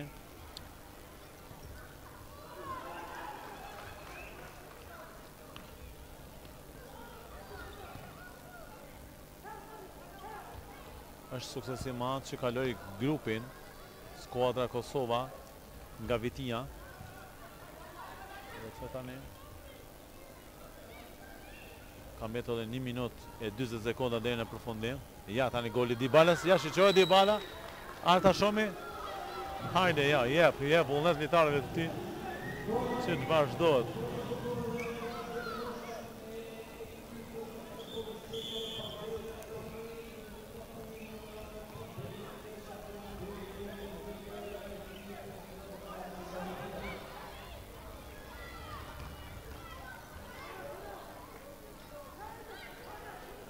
Tani edhe 1 minutë. Po tani të ja Sadat Sejdiu, trajneri i cili po kërkon që ta mbajë rezultatin edhe për të vazhduar me pikë maksimale në këtë turne. Mirë po 1 minutë është i gjatë në ndeshjet e futsallit këtu, por që ta shohim se sa do t'jetë në gjendje skuadra e tij ta mbajnë këtë epërsi. Dhe gjuajt e për jashtë. Tani trajneri Afrim Bunjaku. Kërkon mirë, po mund të them që gjithçka do të përfundon në skuadrën e Bazelit me 2 pikë, që nuk ka gjasa të shkon tutje. Nësa tani Kosova do të ketë 7 pikë në 15 sekundat e fundit. Do të ketë 7 pikë dhe që kryeson në grupin A. Kjo vështë të ja kanë filluar o publiku të numroj.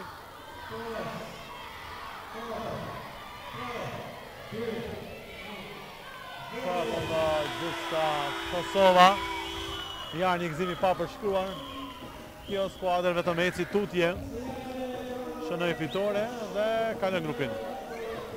Ja tani një përshëndetje sportive të trajnerëve, po dhe gëzimi pa përshkruar i lojtarëve të Kosovës nga Vitia.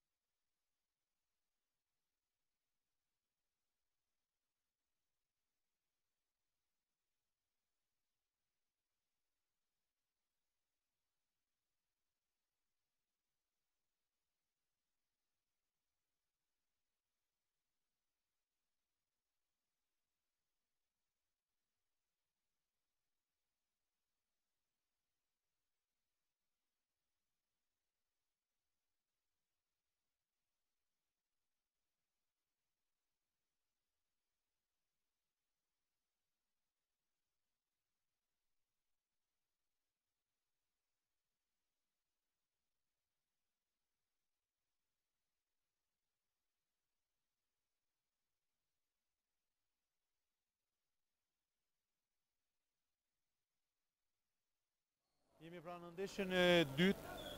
Jemi në ndeshjen e dytë pra të grupit A, ku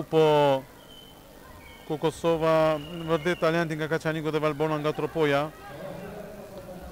po marrin pjesë në këtë ndeshje. Talenti ma pra kërkon pikë që të vazhdon tutje, po që edhe barazimi do t'i konvendon dhe kësaj skuadre. Dhe me barazim do të shkon tutje. Ndërsa skuadra e Valbonës nga Tropoja nuk ka se çka të humbë. Kështu që do të shohim se çfarë po ndodh.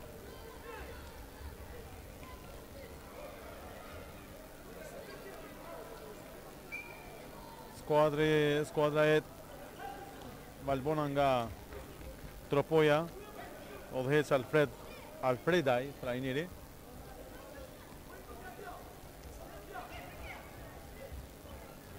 Ndërsa skuadra tjetër Talentin nga Kaçaniku, trajneri Mardyl Borniku, por që shifet se pas të 10 minuta loj sa do të arrijë tutje.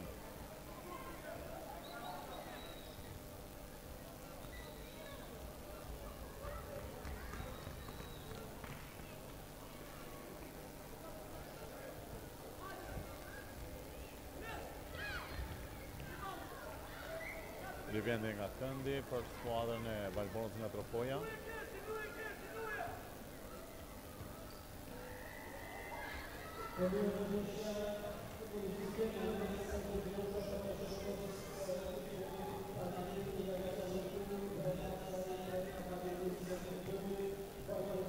Po shifet se gjithçka po vazhdon sipas plan programe dhe Talenti tani rast mbron për tjeri dhe gjuan në lejtari me numër 8, për që ishte jashtë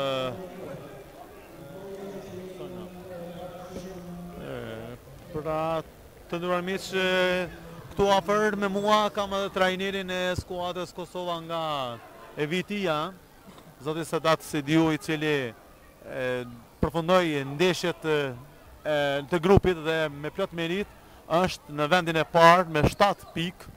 Kështu që Sedat na tregon pak rreth turnirit, si po shkon turniri. Urimi fillimisht që si barsi grupit vetëm kaluat grupin dhe të uroj sukses në vazhdim.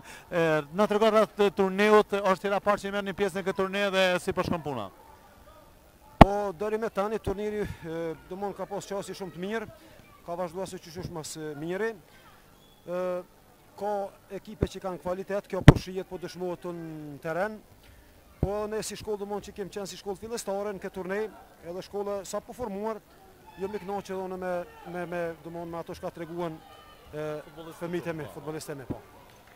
Unë mirë ke se më herët thash unë kjo shkollë nuk dija ka mbushur një vit apo jo, sido që t'jetë është eksperiencë e madhe për këta futbollistët në këtë turnir, po edhe për juve si trajner, kështu që unë mendoj se për pak kohë ju treguat edhe fëmijët treguan pra potencialin e tyre në garat në vazhdimsi. Po ne mundu që 8 muaj domon që kemi hap shkollën, me bë atë çast kon më mëshme domon më e mira për me bë për fëmijët. Jena mundu me bë ato elemente që dosh me bë për secilën gjenerat. Për këtë turne domon jam përgatitur kon afër 2 deri në 3 javë në mënyrë pak më të veçantë, kështu që domon jam i kënaqur me performancë, me angazhim.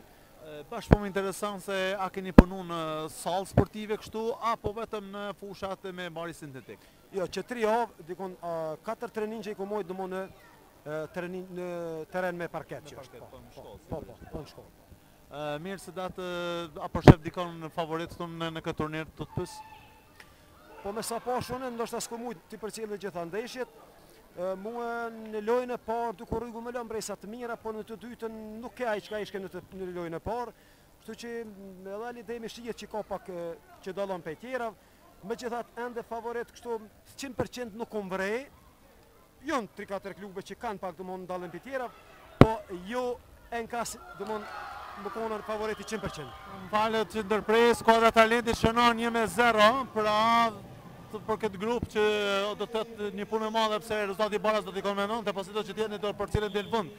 Sa datë unë të falenderoj për që erdhe këtu së bashku me neve, po të uroj dhe suksese në ditën e nesërme, ku ndeshjet do të janë me eliminim direkt, kështu që të uroj suksese. Faleminderit, edhe unë ju dëshiroj suksese gjitha ekipëve, edhe ju një punë të palodhshme, shihemi edhe suksesen tonë. Faleminderit shumë. Do vazhdojna këto, do vazhdojna pra edhe me patjetër, do vazhdojmë këtu, i kam edhe një befasi të turneut, këtu i kam edhe disa djelmosha të cilët vitin e kaluar kanë qenë edhe kampionat të këtij turneut, por ata edhe arritën që të skuadrën e Alidimit ta përfaqësojnë denjësisht në turneun në Zhenev. Por si do që tjetër do të vazhdoj derisa kam kohë kështu, do të prezentohen me radhë lojtarë dhe kështu që sot ata ishin për një ndeshje, një performancë, vetëm për hir të publikut, me ndeshjen me Sharrin, domthonë ata ishin në Sharri kampion para 2 vite. Prezantoni ju lutem. Unë jam Elvi Kamberi dhe luaj me ekipin e Alidemit në Tiranë. Ju? Unë kam emrin Jorgen Ostemi dhe luaj në ekipin e Alidimit në Tiranë. Unë jam Albi Sheo dhe jam në ekip në Tiranë. Unë jam Frenki Vyshka. Frenki Vyshka, unë tani më Rostemin vetëm për një se është shpallo dhe lojtari MVP i turniut, lojtari më i mirë i turniut. Unë do t'ju pyes kështu, shumë shkurt, pasi që edhe kemi kohën e kufizuar, po, do t'ju pyes se ju ishit fitues dhe kampion vitin e kaluar. Mu më intereson eksperienca juaj që keni bërë në Zhenev. Si ishte turniri në Zhenev? A ishte kënaqësi e madhe të luajsh ndaj ekipeve të mëdha evropiane? Ishte një kënaqësi shumë e madhe, ishte një ekipet më të mira në Europë dhe ishte në emocione shumë të mëdha. Po, nuk po ka mundësi ku të shkoj ashtu. Rustemi, na trego se si keni kaluar ju në Zhenev. Në Zhenev, kur mora vesh se do ikshim për këtë kampionat në Kosovë, që ishte për po fituan kopën dhe ishim në Gjenev, ne u gëzojmë shumë, edhe ne me zi po e prishim atë ditë. Si keni kaluar me organizimin e atje në Gjeneva, ishte organizimi perfekt, si shkoj punë dhe ku keni qëndruar gjatë kampionatit atje që keni zhvilluar ndeshjet? Ati ishte shumë bukur, kënaqem, ekipet ishin më të forta akoma, edhe neve u përfaqësuam shumë mirë. Ku keni qëndruar, po më intereson, në familje shqiptare apo në hotel? Në familje shqiptare. Sigurisht vëllezërit Saliu atje ju kanë prit juve atje dhe ka vazhduar një miqësi edhe me familjet e juaj atje, kështu që bashkë me trajnerin e juaj, edhe më tregoni trajneri juaj tani më vetë ju ka braktisur apo Ridvani, apo keni pas trajner më herët Ridvanin? Jo, të shë kemi pasë neve, po profesor Vani nga që është, që jeton në Kosovë, ka shpina vetë atje dhe donte të jeton të në Kosovë prandaj, edhe iku nga orientimi. Sigurisht ju keni kaluar mirë me ta, po, me trajnerin? Po, kemi kaluar shumë mirë me profesor. Unë ju dëshiroj shëndet dhe suksese me klubin e futbollit Alidemi nga Tirana, edhe sot ju falenderoj shumë që keni marrë pjesë, spaku edhe me një lojë revejale, po ashtu edhe me publik që erdhe dhe bashkëtarët e skuadrës juaj ti për krane, apo jo? Po. Ishte kënaqësi. Do të vazhdojnë se kam larg, do t'i pres edhe dy bukuroshat atje. Diçka tjetër, po kalon mbi, ose që, Nina? Pra pe përcjell me ndeshjen edhe 1 minutë ka mbetur, Talenti pra 1-0. Pra këtu kemi edhe Talentin se si e pa termin në Harrova, po si do që tjetë, ky përveç lojës së futbollit ka bërë recitime të shkëlqyeshme në Gjeneva, ashtu me thënë organizatorët, a është kështu? Po, është vërtet. Kënga vesha që unë kam më thënë është më dheo, sepse përfaqësoj Shqipërinë dhe Kosovën, të cilët janë vlezër. A do të recitosh edhe neve këtu tash? Sigurisht. Më dhej që e toka, ku më ka rënur koka, ku kam dashur më me atë, ku më njedh dhe gurit thatë, ku kam pasur shtëpin, ku kam njohur Perëndin, po gjysherit ku kanë qënë dhe varret që kanë vënë, ku jam rritur me thërime, ku kam folur gjuhën time, ku kam fis e ku kam far, ku kam qesur e ku kam qarë, ku rroj me gazë me shpres, ku kam dëshirë të vdes. Të lumt. Na të kënë ta përfundën nesha Talenti pra dhe shënojnë fitore ndaj Valbornës me rezultatin 1-0 dhe vazhdojnë tutje turneu, po unë të vazhdoj prapë të vazhdoj live me këta dy bukuroshat nga Tirana që i kam këtu. A patë konkurencë të madhe atje në turnirën dhe më tregon eksperienca ka qenë diçka jashtëzakonshme, apo jo? A pa talent më të mirë se ju atje? Unë jemi kënaqur shumë atje, kishte shumë lojtarë më të mirë se ne, ishin ekipet si Bayerni, Arsenali, Bazeli. Ishte një eksperiencë shumë e bukur. Ku ëndroni ju ta vazhdoni karrierën tuaj kur të bëni mbi 18 vjet apo jo? Tek Real Madridi.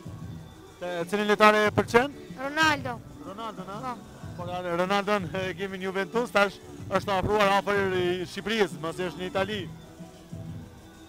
Ju lumt, unë ju përgëzoj që sot ju kemi mësafir këtu. Është kënaqësi e madhe. Shkojmë pra me ndeshjet e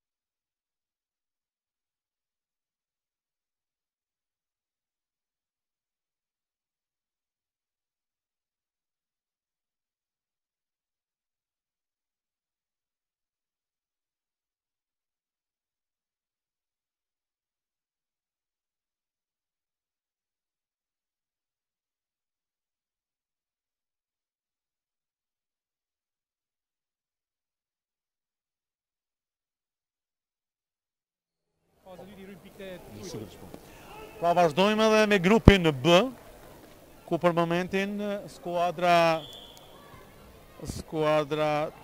tjetër, Alidemi, skuadra Alidemi përballet me Suharekën, pasi që në grupin tjetër, në grupin B kanë përfunduar ndeshjet, një ekip nuk ka udhëtuar dhe kanë përfunduar më herët, ndërsa tani Trepça dhe AN Prizreni kanë shkuar tutje, tash ne jemi në grupin C, ku po zhvillohet ndeshja në mes të Alidemit nga Tirana dhe Suareka nga Suareka.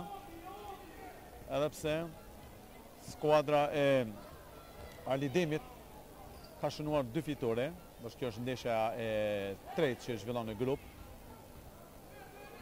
Ndërsa Suareka do ta shikojmë që Suareka se lojën e parë ka humbur, ndërsa lojën e dytë prap është mundur nga Dinamo. Dhe mendojmë që Dinamo dhe Alidemi do të vazhdojnë tutje, po si do që të ne përpresini derisa të e përfundon ndeshja. Të ndërruar miq, që patëm herët i patëm në intervistë 4 bukuroshat të shkollës futbollit Alidemi nga Tirana, të cilët ishin edhe kampion në edicionin e kaluar. Ata së bashku me familjet e tyre kanë ardhur në Kosovë për të përkrahur shokët e tyre, një gjenerat më pak do të thotë U11, për të përkrahur në këtë turne. Po ashtu ata dhe zhvilluan një ndeshje revijale, një ndeshje ekzibicionale me skuadrën e Sharrit, po aja ishte në plan të dytë rezultati, vetëm sa që ata na treguan edhe për eksperiencën e tyre që kanë zhvilluar në Gjenevë të Zvicrës, ku janë pritur nga familjarët e familjes Saliu, organizatorët. Mirë po, si që ta Siladin Saliu, këta fëmijë, përveç që kanë marrë pjesë në atë turne, kanë qenë një fëmijë shumë të kulturuar dhe po vazhdojnë mirësia me prindërit e tyre, kështu që kanë qenë fëmijë shumë të edukuar dhe që kanë treguar një kulturë të jashtëzakonshme sportive.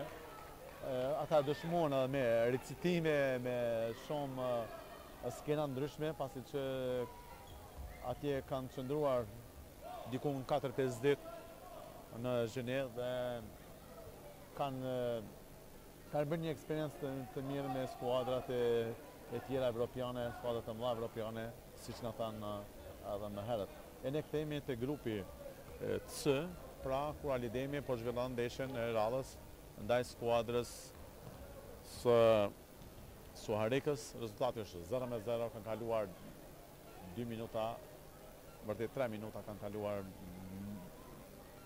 prej këtij takimi. Jemi live në YouTube, në faqen e Uhilas Talent ku po zhvillohen edhe ndeshjet e treta në përgrupe. Tani më mund t'ju them se skuadrat të cilat kanë marrë vizin për tutje është Kosova nga Vitia në grupin A, si dhe Talenti, ndërsa në grupin B skuadra e Trepçës dhe skuadra AN Prizreni, ndërsa në grupin C ku po zhvillon ndeshjet do të zhvillohet një luftë e madhe për 2 vendet e para, edhe pse Alidemi dhe Tirana mendohet se janë skuadra të cilat do të vazhdojnë. Kuti ja, tani, Gjati, çfarë lojtari që kishte një intervistë më herët, Gjatin, një lojtar i talentuar.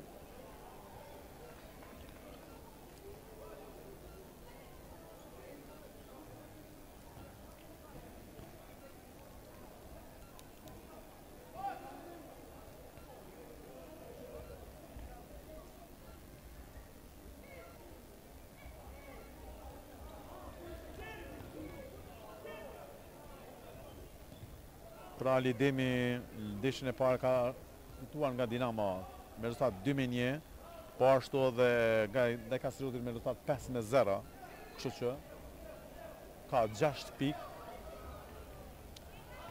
Ndërsa skuadra e Suarekës është në poshtur nga Dinamo 3-0, si dhe në ndeshjen e parë është në poshtur nga Kastrioti 2-1.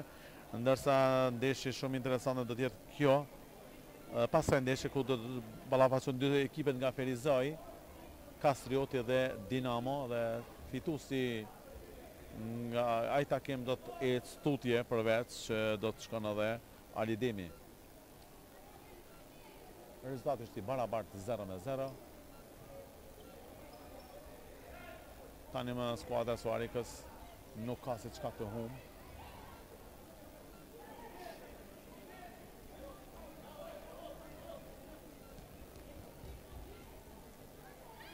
Pineti. Ja tash i kom mjaft mirë, u lirua por që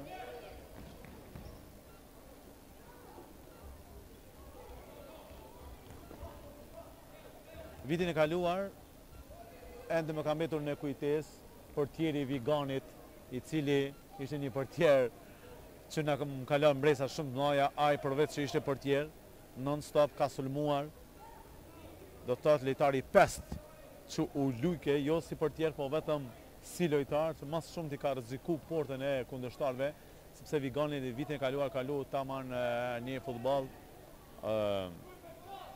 taman futsallit, dhe mund të them se vitin e kaluar unë po mendoj që ka pas ekipe më cilësore dhe ka qenë konkurenca tejet e madhe ndaj këtij turneu që po zhvillohet sot. Po sido që t'jetë, këtu prapë edhe Alidemi po tregon poshtë në lojë të bukur, poshtë edhe AN Prizreni, po edhe Vizioni nga Ferizaj janë skuadrat të cilat pretendojnë për ta marrë titullin e kampionit në këtë turne Uhilas Cup të grup moshave U11. 3 minuta deri në përfundim, rezultati është 0-0.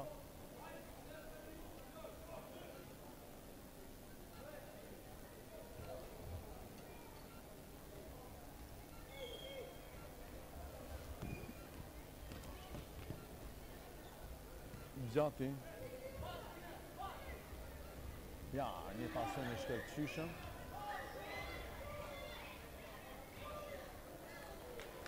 Një pasim i shkëlqyshëm i Gjatit, por Pineti bëri atë më të mirën në mundshme, duke asistuar për lojtarin e tij. Ja tani.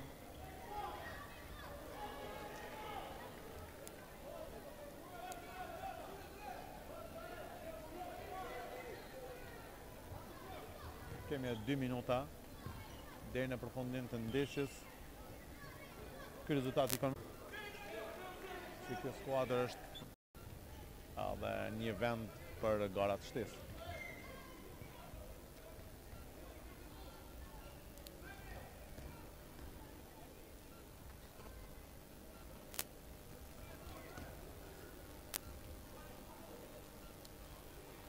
Mërë mirë që trajneri i skuadrës së Koha nga Vitira Shënon lojtari i skuadrës së Haxhilari Shënon për 1-0 për Alidemin. Në minutat e fundit, në minutën e fundit jemi të kësaj ndeshje. Tani më Alidemi me 9 pikë, ndërsa Suarika me 0 pikë të vazhdon.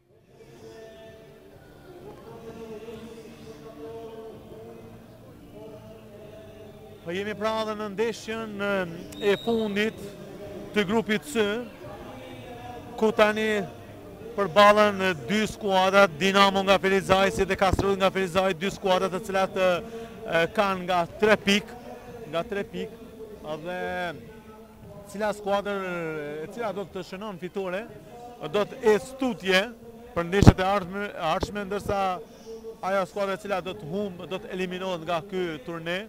Por nëse jesim baraz atëherë do të shikojmë se gol averazhi në mes të se si ka arritur deri më tani.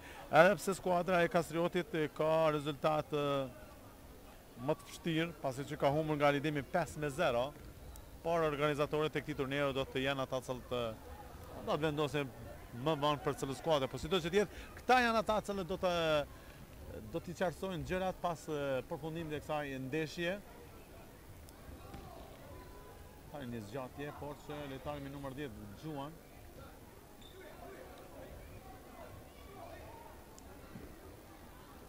kemi pra tani çdo minut është i vlefshëm për të dy skuadrat, pasi që fitoria është për secilën skuadër e vlefshme dhe do të mundohen që ta japin maksimumin.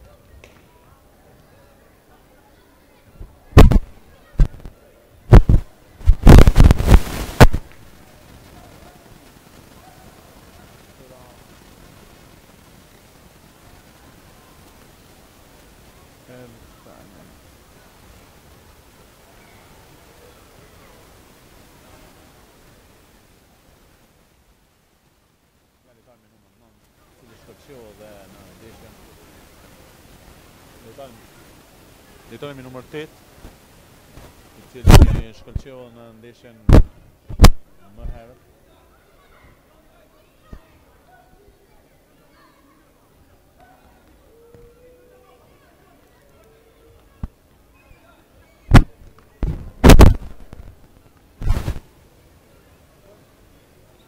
Ja tani s'kam zë.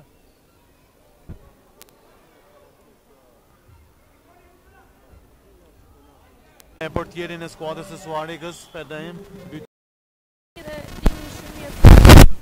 Të pëlqej organizimi, ke deri më tani edhe pse je i ri, ke pa ndonjë organizim të tillë, ke marrë pjesë në një event të tillë, në një turner i cili ka pas kaq interesim të madh? Po, kjo ishte një organizim shumë i mirë, po dhe vitin e kaluar në Shqipni isha, atje kishte një organizim. Një organizim. Sigurisht keni qenë në turnerin e verës atje, apo? Po. Si ngolem, sigurisht, apo? Ngolem me skuadrën. Mirë, kanë ki, mëse je portier i skuadrës, kanë ki idol, do thotë, se një portier e pëlqen më shumë ti? Të gjithë. Pa, ki ndonjë veçantë, ndonjë portier, jo të Kosovës, po kështu... Manuel Neuer. Neuerin, si Gjermanisë, apo? Po. Portierin e Gjermanisë. Uroj pra suksese në karrierën tuaj. Faleminderit shumë edhe ju. Pra po vazhdojnë 1-0 për Dinamon, një gol është mjaft i madh për këtë skuadër. Edhe tani po përcjellmi edhe ndeshjen. Deri në momentin e fundit ku kanë mbetur edhe ta përcjellmi golin e radhës dhe 2-0. Tani Dinamo 2-0 udhëhec ndaj Kastriotit, që do të jetë rezultat mjaft i vështirë për ta rikthyer. Skuadra e Kastriotit të udhëhequr nga trajneri Recep Murseli, ndërsa skuadra e Dinamos të udhëhequr nga trajneri Fatos. Do të besoj që do të arrijnë tutje, pasi që edhe rezultati flet në favor tyre. Është një gjutje mrekullueshme, por që portieri kësaj here ishte në nivel.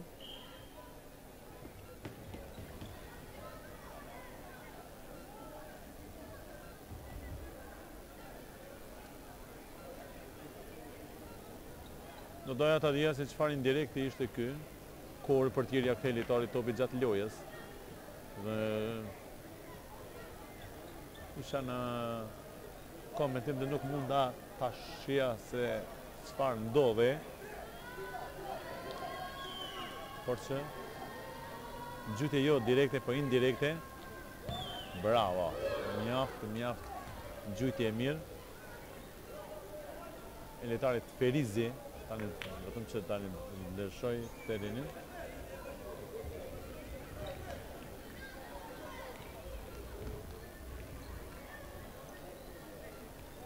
Tani pra Dinamo me këtë rezultat do të jetë stutje. Me këtë rezultat do të jetë stutje.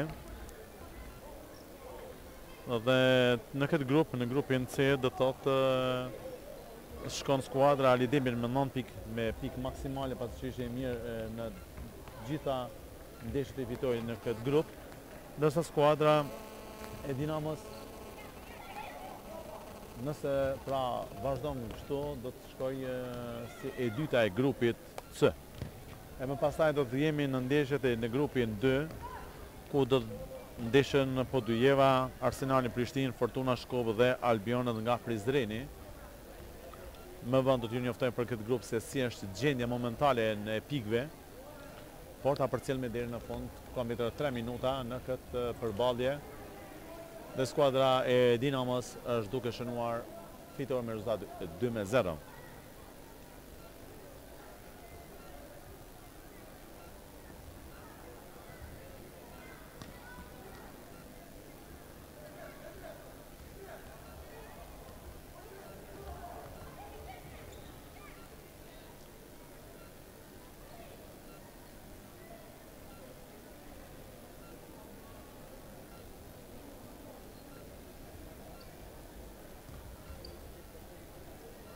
Interesant që skuadra e Kastriotit asnjëherë nuk arriti që të rrezikoj portën e Dinamos.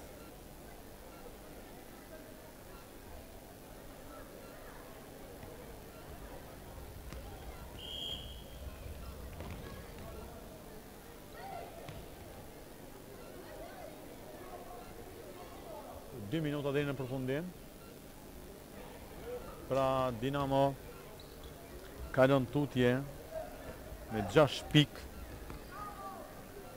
Suareka është me 0 pikë dhe Kastrioti me 3 pikë, por që përshëndetën nga gara që nesër to skuadrat, siç thash në grupin A, Kosova nga Vitia, si edhe Talenti nga Kaçaniku ecin tutje, po ashtu dhe nga në grupin B, AN Prizreni si dhe Trepça nga Mitrovica janë skuadrat të cilat kanë kalojnë fazën e grupeve, ndërsa në grupin dhe se jemi duke ndjekur në grupin C, skuadra Alidemi nga Tirana si dhe Dinamo nga Ferizaj kalojnë në rrethin e dytë të këtij turneu, dhe që nesër do të ballafaqohen me ndeshje direkte, por që do luan sipas organizatorit fituesi i grupit A me grupin B, apo nuk e di se si do të jetë, ne besim që nesër gjithçka ta kuptojmë nga organizatorët e këtij turneu. Uhilas Givova, vëllezërit Salihu nga Vitia që organizojnë pra turneun e 4 në radhë. Minuta e fundit.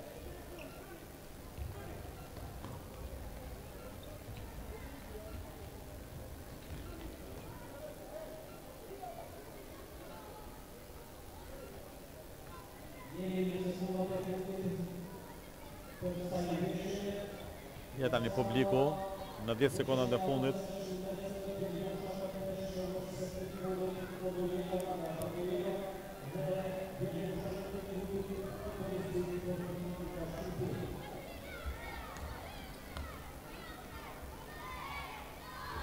Ja. Publiku pra veç kanë filluar fëmijët që të numërojnë. Përfundon gjithçka 2-0 për skuadrën e Dinamos.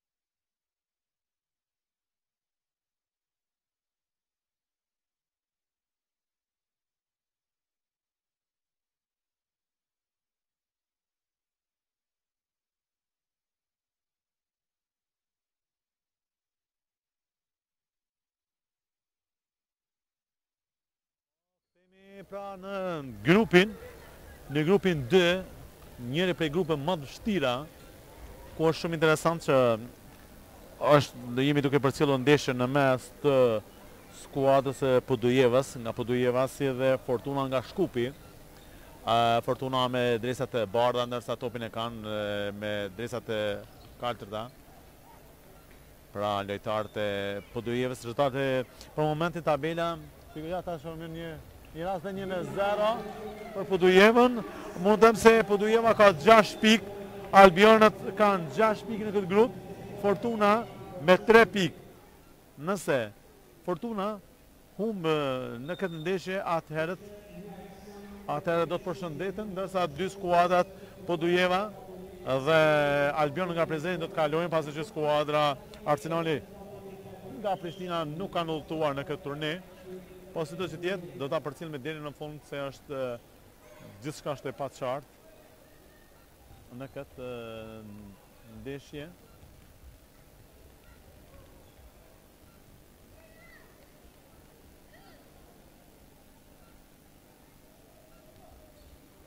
Tani 1-0 për skuadrën e Podujevës.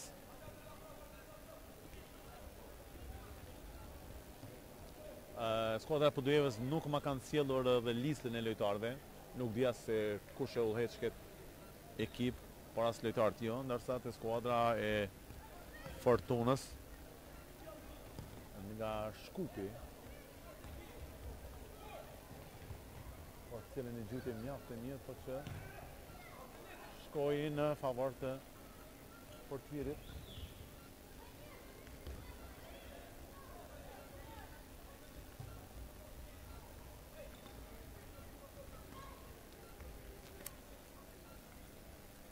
Pra kemi kaluar pra në grupin 2, kjo është ndeshja e fundit e grupit 2, pasi që skuadra Albionët shënojnë me rezultat zyrtar 3-0 ndaj Arsenalit.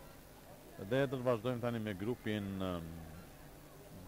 tjetër, grupin E, ku aty është Bashkimi, Gjon Tim Struga, Viktoria Komanov dhe Niku Junik.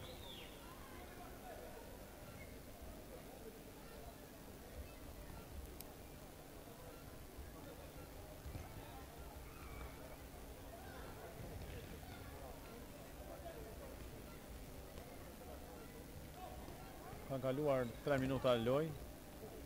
Rezultati është 1-0 për Podujevën. Skuadra Podujeva. Dhe 2-0. Nuk i bën përshtypje dhe goli. Nuk di pse kjo. Një aksion shumë i mirë. Po që nuk i bëri përshtypje edhe shënimi i golit, pasi që e ka siguruar dhe nuk ka emocion, ndërsa nesër do të kemi emocione të ndryshme, jo tash edhe më herët. Pra jemi live edhe në faqet e YouTube të Uhilas Givova,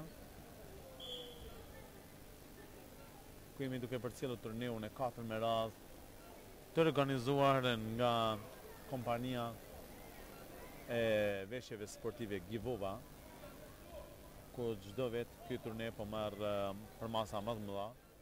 Dhe po bëhet një turnier mjaft i pëlqyer edhe për fëmijë, por edhe për trajnerët, që ju jepet mundësia që të tregojnë talentin e tyre, po dhe fituesi i këtij turneu thanë se në shkurt do të udhtojnë për në Zhenev, ku do të përballen me grup moshatarë të tyre nga klubet më të mëdha evropiane, siç janë Paris Saint-Germain, Arsenali, Barcelona, Dortmundi, Baseli, Servette, shumë skuadra të tjera evropiane, Roma, nga Italia, Juventusi. Jeta një gjytje djeta, shikojmë se çfarë do ndodhë këtu. Ja, çfarë gjujtje e shkëlqyshme lojtarit me numër 10, i cili plasoi topin në anën e djathtë të portierit.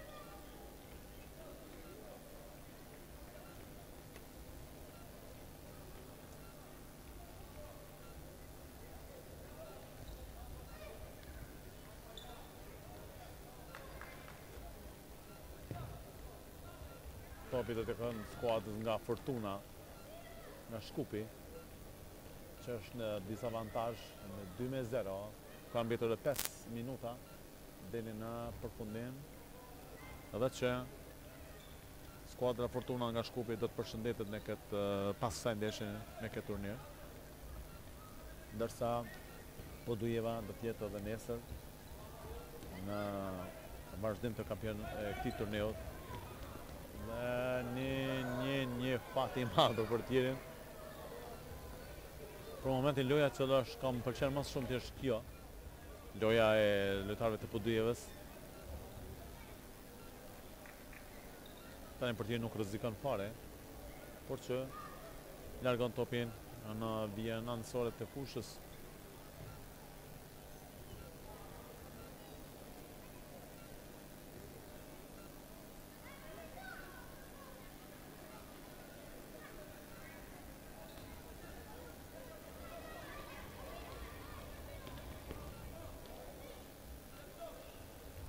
Tani 3-2, një aksion që si do të përfundoj.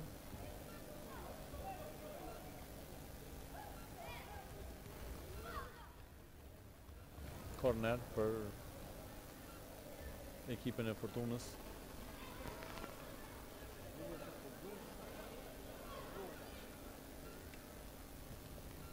Jemi në minutat e fundit. Ka mbetur 3 minuta e gjysmë deri në përfundim të kësaj ndeshje. Paralelisht mund të them se në grupin 2 tani gjërat janë qartësuar.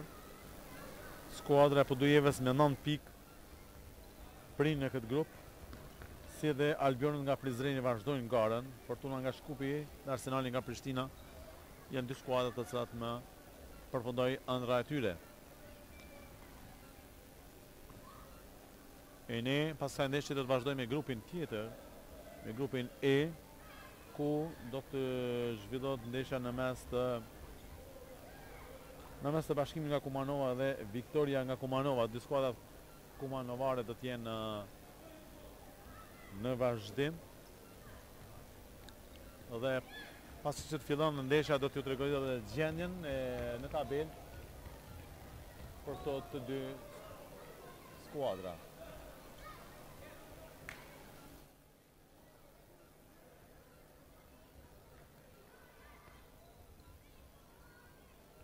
Vërtet një lojë shumë e mire e lojtarëve të Podujevës. Ja, kjo meriton Duart Rokvitje, vërtet një lojë shumë e pëlqyer. Ja tani po din të hapin edhe lojën.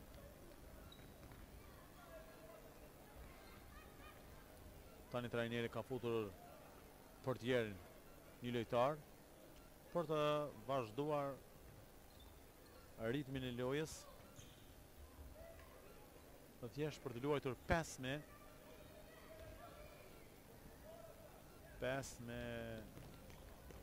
lojën. Ja shiqar. A do të asistohet apo jo?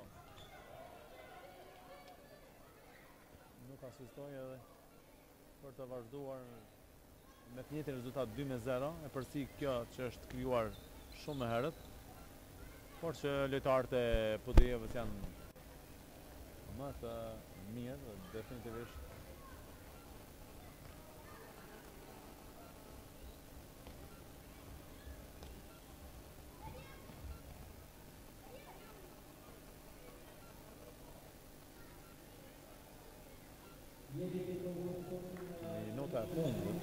minuta e fundit pra kësaj ndeshje.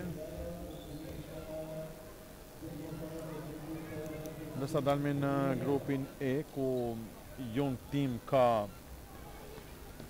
maksimumin e pikëve, do të thotë ka 6 pikë, ka Struga, ndërsa Bashkimi nga Kumanova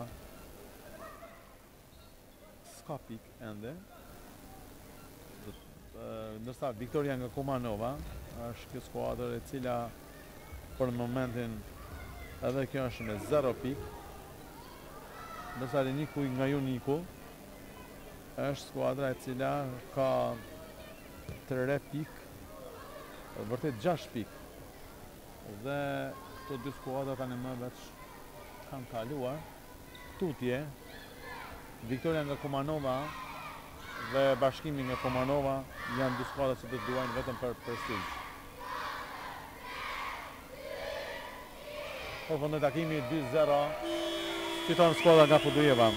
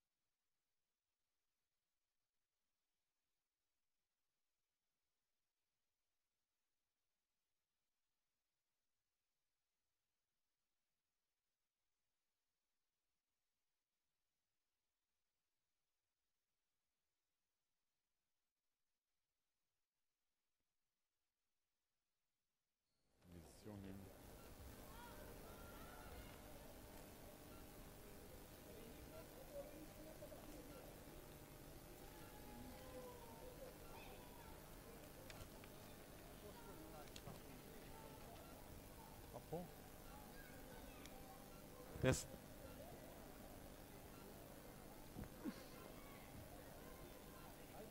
Pra jemi në ndeshjen, po. Jemi në ndeshjen e radhës të grupit E, ku të dy skuadrat të cilat janë tani në parket, skuadra e Erenikut nga Juniku ka 6 pikë, po ashtu edhe Jun Tim nga Struga ka nga 6 pikë. Po këto dy skuadrat luftojnë se cila do të jetë në grupin do të thotë do të zenë vendin e parë në këtë grup, megjithatë të dyja prej dy skuadrave kanë ecër tutje, ndërsa skuadra Victoria nga Kumanova si dhe Bashkimi nga Kumanova kanë përfunduar garën dhe nuk zhvilluan ndeshjen mes vete, kështu që u kthyen në shtëpi. Ndërsa ne do ta presim vetëm se këtë ndeshje se cila skuadër do të vazhdon për të zërë vendin e parë në këtë grup. Ja, pra, skuadra e Jung Tim nga Struga nga jap një dhuratë llogan e ekipës së tyre, skuadrës kundërshtare Nikun nga Juniku, dhe do të përcjellim edhe këtë ndeshje në grupin E. Pra, siç u thash, të dy skuadrat edhe kumanovare janë përshëndetur nga këtë turne, pra këtë arsye dhe nuk e zhvilluan ndeshjen e radhës, ndërsa këto dy skuadrat janë duke luajtur ndeshjen se cila prej tyre do të vazhdon vendin e parë.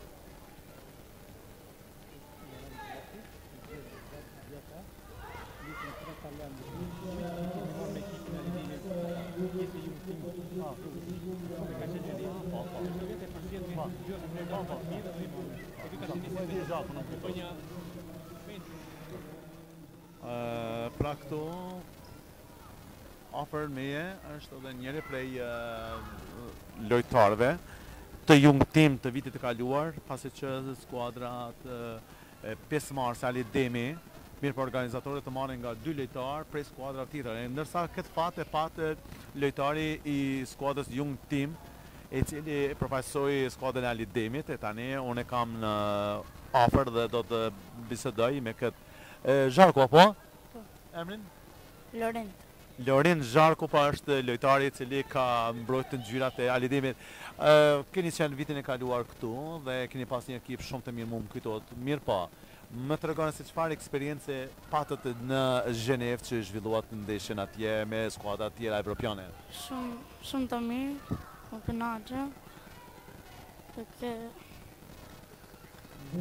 Do thotë ka qenë një eksperiencë e madhe me lujtë me ekipet të ndryshme të Evropës, me talentet e shkollave të futbollit, të skuadrave më të mira të Evropës, siç ishte Manchesteri, Arsenali e skuadra tjera. Do të ishte një eksperiencë e mirë. Si keni kaluar atje? Shumë mirë. Unë do të vazhdoj me loja se është shumë interesante, ndërsa unë do të vazhdoj bashkëbisedimin me Zharkun.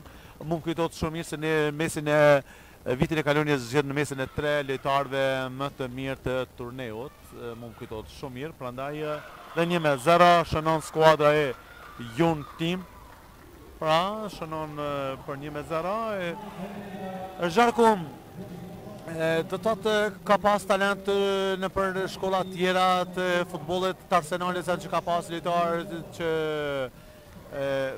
do thotë ka pas talent shkëlqyshëm në atë turnir, apo ishte konkurenca shumë e madhe? Po, ishte konkurenca shumë e madhe. Mirë po, ju ja dolët që ta përfaqësoni skuadrën e Ali Demit. Po si kalove me lojtarët e Ali Demit, megjithatë nuk i ke njohur, mirë po në turnir atje ke marrë pjesë bashku me ta. Ke filluar një shoqëni me ta dhe a bashkëbisedon prapë nëpërmjet internetit apo si? Po. Vazhdon zakonisht prapat. Mirë, faleminderit shumë Zharko, ishte kënaqësi që të kishim sot këtu, megjithëse ke ardhur me ekipën për t'i përcjell këta bashkëlojtarë të tu, pse janë një vit më pas apo më të lumë pra. Ne vazhdojmë me komentimin e kësaj ndeshje. Pra Ereniku dhe Jung Tim, ku skuadra e Jung Tim shënon për 1-0.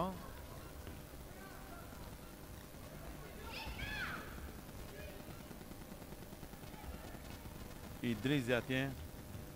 Na pra Coma, një lojtar shumë i angazhuar. Ndërsa lojtari Murseli me numër 4, Jung Tim është një prej mbrojtësve shumë stabil. Dhe pas kësaj ndeshje, do të zhvendosme me një grupin F, aty ku do të luajnë skuadrat të cilat Almatin nga Kaçanin ku Vizioni nga Ferizaj Qeliku si dhe Runik Unitet. Do zhvillohet sigurisht vetëm një ndeshje pasi që me rezultat zyrtar njëra prej skuadrave nuk ka udhëtuar me stadion Runik Unitet, që nuk i kemi parë. Po. Dhe si do të është gjendja në tabel, do t'ju njoftojmë në vazhdim të ndeshjes. Dhe mbron partiri kësaj herë bukur, një intervenim shumë i mirë.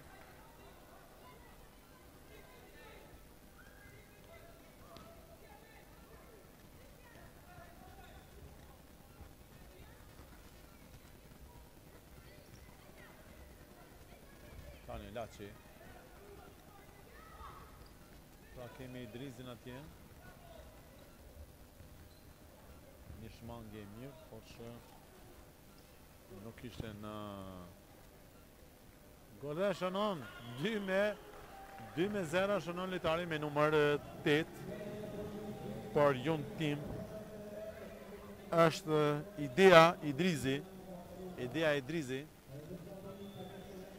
shënon për 2-0 dhe tash Jun Tim sigurisht është në vendin e parë, ndërsa skuadra Elin Niku nga Uniko do të radhirën si dyti në këtë grup, por që nesër do të vazhdojnë prapë garën. Dhe 2-1 shënon lojtari me numër 7, Dion Topaj, për skuadrën e Elinikut.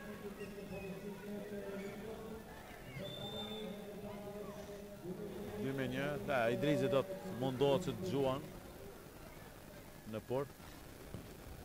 Këtë e bën për portieri Mustafaj është në vërtet portieri Elton nga Caferi, mbron për skuadrën e Elinikut.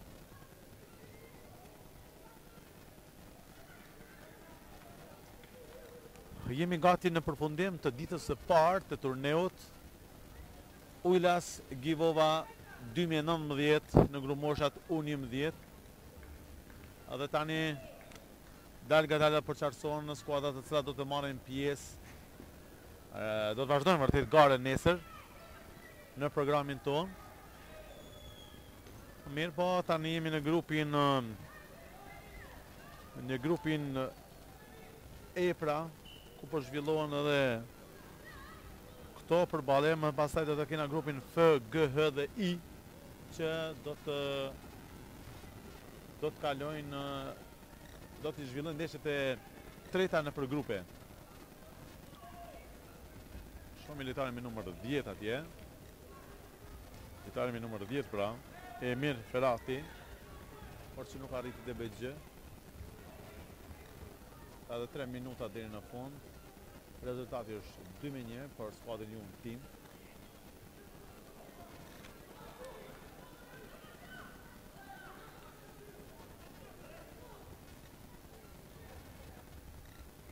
Topi me dorë, por që gjyqtarja nuk e pa, nuk e drejt, dhe mbron portieri. Nuk ka të drejt, jashtë. Pra jemi në ndeshjen, ndeshja cila po përcakton pra dhe vendin e parë në grupin E. Ja tani Idrizi, një sistemi mirë dhe Koma do të gjuan, por që topi takon portierit nga Caferi.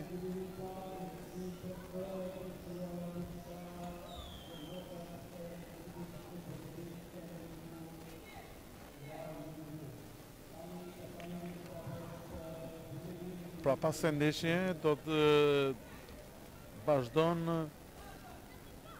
Qeliku dhe Almati do të zhvillojnë në ndeshjen e radhës.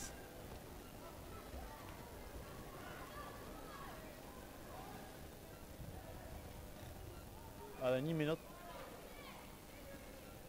deri në fund të kësaj ndeshje.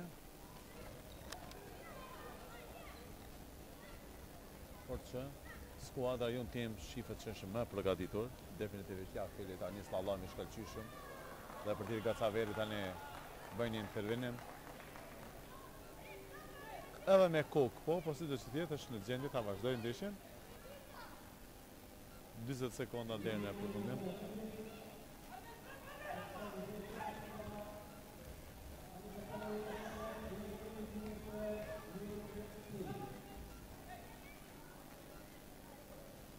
E 30 sekonda deri në përfundim. Topin e ka skuadra jonë tim, ja kjo është arsyeja që unë kërkoja nga gjyqtarët që mbrana 4 sekonda të futë topin e jo, nuk ka gol. Jo, kjo nuk do të jetë gol. Për arsye se topi ka rrokur vetëm shtyllën për Gauti, nuk do të numërohet gol me rregullore, ose do të jetë. Po, ajo thotë se ka prek topin me dorë. Gjyqtarja thotë se ka prek topin me dorë. Një komunikim i imi pas 50 metrave dhe përfundon gjithçka, jonë tim shënon fitore.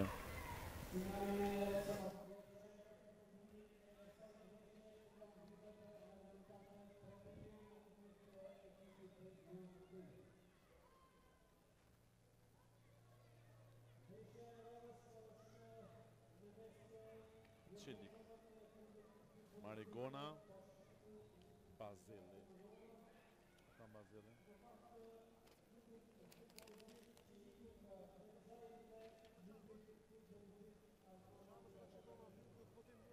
Sta vin. Po ju s'na vin këtu. Këtu kanë hec. Po s'na hec. Kanë hec. Jo, ja, mo. Jo, los jam ti dog. Tu sa ta bëjë krymo. Jo, jam ti mo. Jo. Kanë hupur, kanë hec spi. Po, talenti çfarë? Stash të lu, ja tash na po lun talent kë Almati me këta. Pa janë grup me Çelikën. Ja grupin F. F, gati, në vesh një ndeshi lutë qëto. Vesh një ndeshi, si në naskar, po. Tani, po. Po ka mësi që të s'janë heq? No, shtë s'janë do, ta shumë. Ku, se më mi ke ba unë të rështë të i hu, po është shpirt. Jo, ti ka po për masë, të që ka të shumë. Ka po majtë nësë. Kush bre? O, jo, heq më tina. Share, që? Share, kom kry.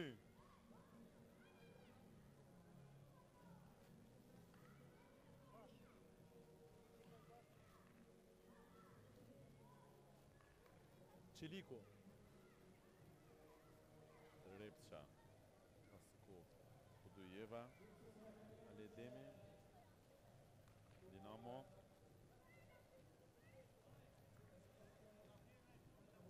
Skamo në kur gjon. Almati. Roni.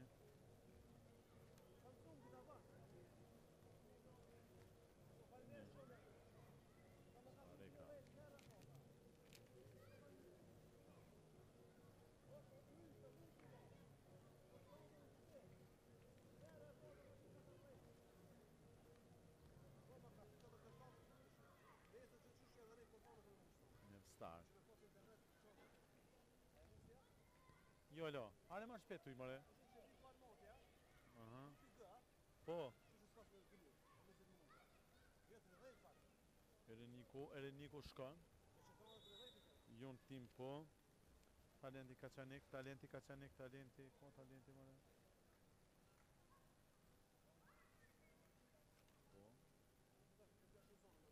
Okej. Jemi pra në ndeshjen e grupit. Pra ku janë duke u zhvilluar në takime në mes të skuadrës së Çelikut dhe Almati. Almati nga Kaçaniku pra, si dhe skuadra e Çelikut, ndërsa do t'ju tregoj rreth dhe kësaj ndeshje se si janë me pikë skuadra e Çelikut. Skuadra e Çelikut ka 3 pikë. Deri më tani ka 3 pikë, ndërsa Almati ka shënuar fitore me rezultat zyrtar 3 pikë, ndërsa skuadra e Vizionit I ka 6 pikë për momentin dhe është do thotë skuadra e Vizionit vetëm tani ka kaluar tutje me 9 pikë maksimale, do thotë pasi që skuadra e Runik Unitet nuk është këtu, nuk ka udhëtuar dhe tani kjo ndeshja e cila do ta përcaktoj edhe fituesin e këtij grupit. Topi ta ka skuadrës së Almatit.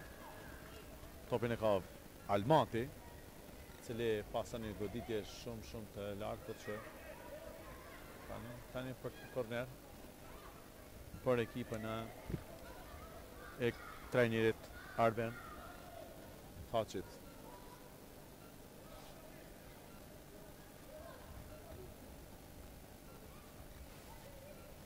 Dërsa skuadra e Çelikut Pollheqet nga trajneri Shpiti Muhaxhiri.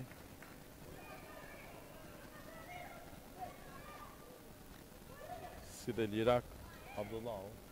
Dhe 1-0 shënon Çeliku. 1-0 janë një gëzim I pa përshkruaj lojtari me numër 10 atje. Është ky Albatrit Ugzmajli. 1-0. Në këtë ekip janë 3 lojtarë me mbjem Ugzmajli.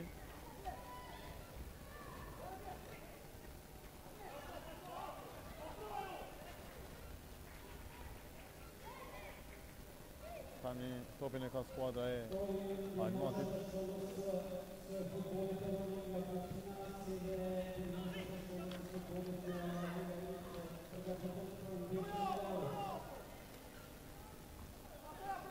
Pra pas sa ndeshje mbron nga portieri, po që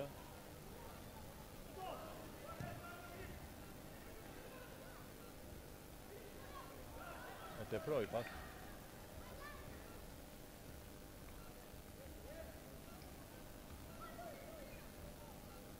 Pra jemi duke përcjellur edhe ndeshja e cila do të jetë fituesi I kësaj ndeshje do të vazhdoj tutje në grupin F përveç Vizionit, I cili më tani ka siguruar domthonë vazhdimin e pas një gjestë shumë I mirë I lojtarit numër 57. Lojtari numër 57 ishte Erdi Vishi, një gjestë shumë I mirë, gjestë sportive, më për këtë arsye dhe duhet që lojtarët të edukohen në mënyrë sportive, ta kenë një kulturë të lartë sportive në vazhdim të. Ja tani portieri atje, kemi pra portierin e skuadrës së Çelikut.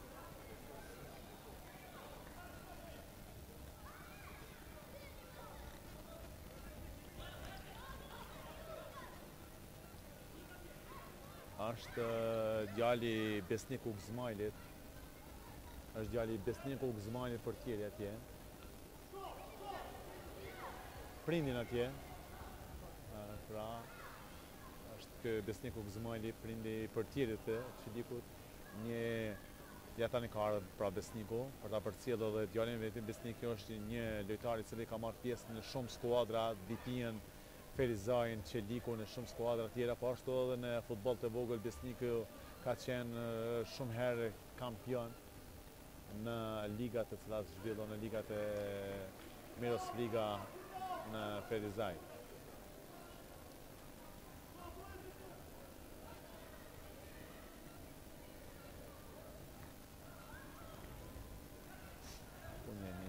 Një start jo dhe aq I mirë, po që mbes me 5 minuta lojë deri në përfundim të ndeshjes. Rezultati është 1-0 në favor të Çelikut.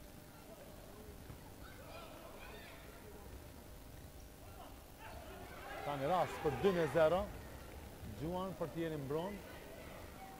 Portieri Almati tani mbron, po që ende nuk ka kaluar pra rreziku, po si do që tjetë është foul në të mirë të Qelikut.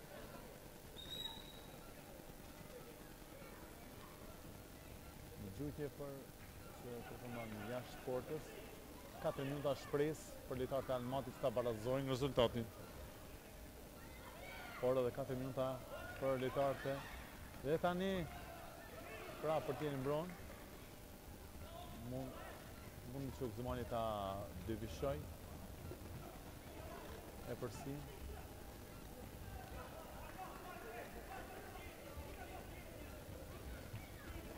Ndrimi i lojtarëve duhet të bëhet.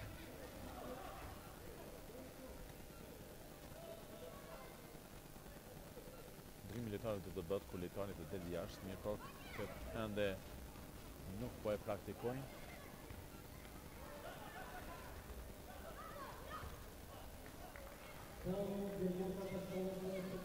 3 minuta deri në përfundim.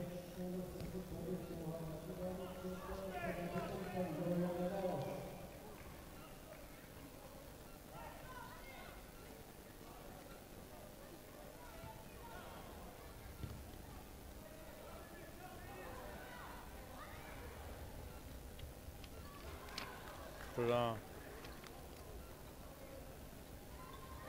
Gjoriko largon topin. Portieri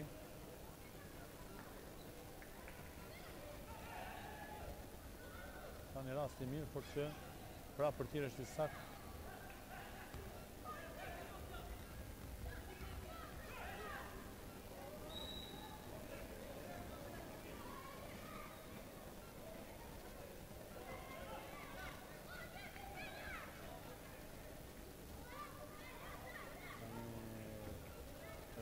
Direkt pra.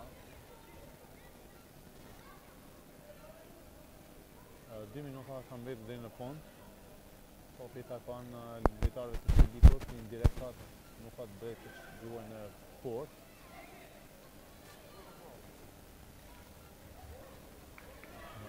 Klase si nuk i dash. Po që rezultati për momentin është 1-0, 2 minuta deri në fund të kësaj ndeshje. Tani faul për skuadrën do të shëtoj tani Almati ka bërë një ndryshim. Futet lojtari Almati që dëgjojnë direkt në port. Ata shohin se sa po është efikas. Dhe mbi port.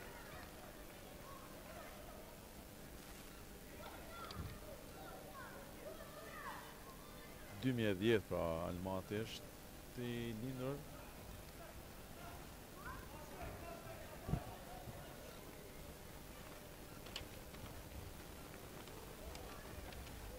Kujdes, një pall për ekipën.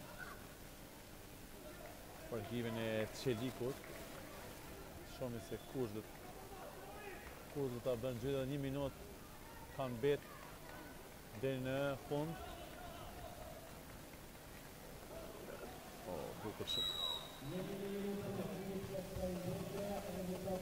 Portieri mendon se ta më shpejt ta ishte një faull. Ja. Kemi një tifaz atë një prind që nuk i pëlqen fare kjo ndërhyrje, po së do që tjetë, këtë punë e kanë gjyqtarët, jo puna e ati prindit. Po së do që tjetë, po vazhdon dhe 30 sekonda deri në përfundim.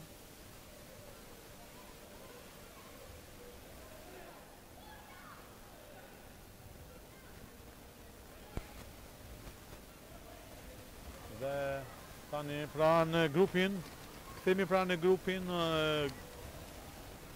tjetër, në grupin F, Vizioni si dhe Qeliku vazhdojnë garën. Pa tjetër, se përfundon takimi, skuadra e Qelikut merr 6 pikë, 9 pikë është Vizioni, Almati dhe Runik Unitet përshëndeten nga ky turne. Ndërsa ne do të vazhdojmë me grupin G.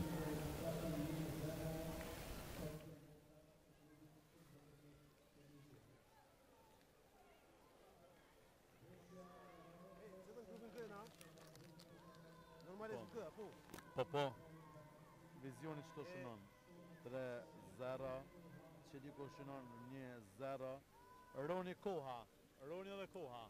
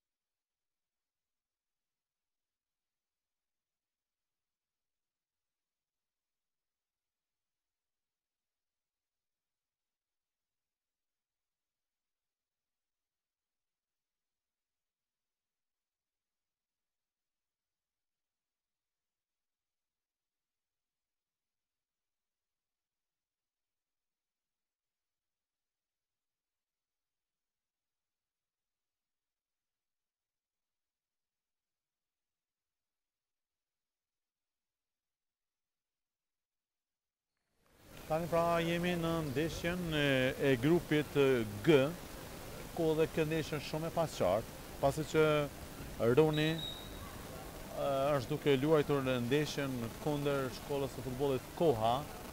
Të dy skuadra kanë nga 3 pikë, dhe cila do të fitojë do të vazhdojnë tutje, ndërsa skuadra Vinje nga Prizreni ka 6 pikë dhe ka siguruar tani më pjesëmarrjen e garatë që do të zhvillohen nesër, ndërsa kjo ndeshje është shumë domethënëse për të dy skuadrat, dhe cilat do të fitojnë prej njërës prej këtyne skuadrave do të vazhdoj garën tutje. Mos harroj të përmendi edhe një herë një organizim i shkëlqyshëm i familjes Salihu në turneun e 4 me radhë të organizuar Uhilas Givova.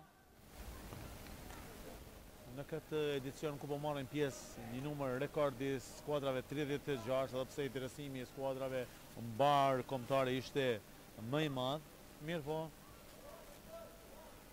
atë që ishte kapaciteti për të pranuar vetëm 36 skuadra, dhe besoj që për vitin tjetër do të mendohet që të ketë një interesim edhe që ka mundësi të marrim, sepse interesimi tash është shumë i madh që të marrim pjesë në këtë turne.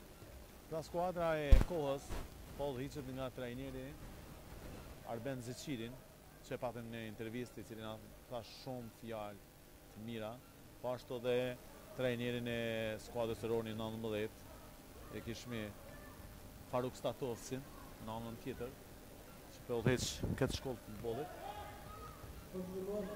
Ja, rasti për Ron dhe portieri mbron. Po mbron. Portieri mbrojtje, një kap shumë të mirë.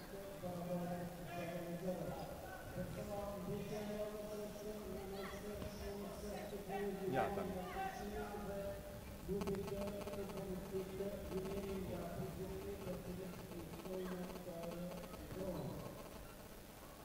Një gjujtje për jo aqë që rrezikshme për portierin e Ronit. Tani në lojë është futur lojtari me numër 8. Ka shumë rregullat të futsallit që nuk i aplikojnë në këtë turne, edhe ndrimi lojtarëve do të jetë me panel, por që ato rregulla janë pak tepërta për këto grup mosha, ose do që tjetë. Është nësi e madhe që ata për të tregojnë talentin e tyre, pra që kanë. Edhe tani të dy skuadrat e kuptojnë rëndësinë.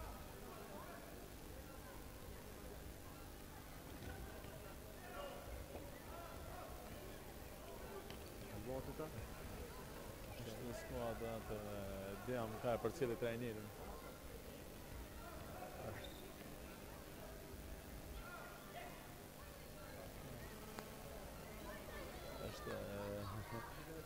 papa si çdo herë që era e tretë. Po, dhe përvazhdohet pra me një interesim shumë i madh.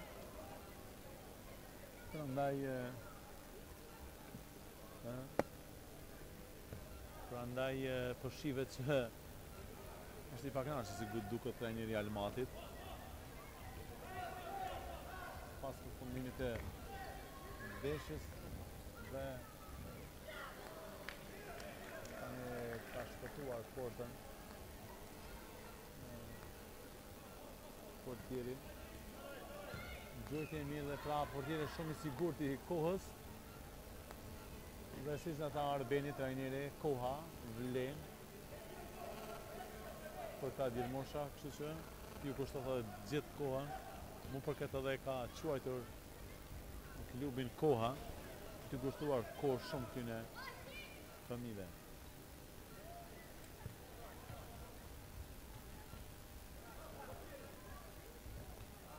Kemi 5 minuta, rezultati është i barabartë 0-0. Pra të dy ekipet kërkojnë që ta arrijnë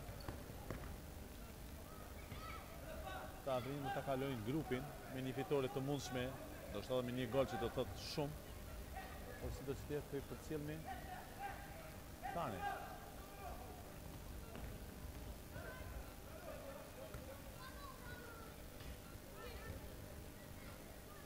Topi të kanë skuadrës së kohës.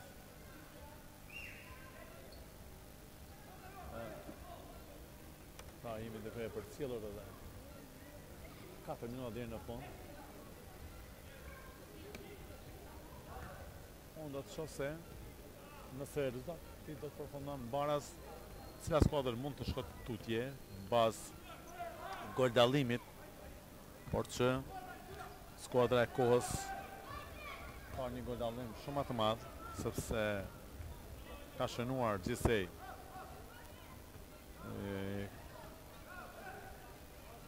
ka shënuar 4 gola dhe ka pranuar vetëm një falë që mjekët janë aty më njëre, që gjithë që është në rregull, fatmirësisht. Pra, këtë kanë menduar organizatorët që mjekët janë non-stop fizioterapeutët, është të dhe mjeku, që të bëtim të dhe një njëre ndërprej ka shkërëja për pak qaste, që fatmirësisht për shumë ndeshjeve të cilat u zhvilluan, nuk kemi pas dhe një telash të madhe.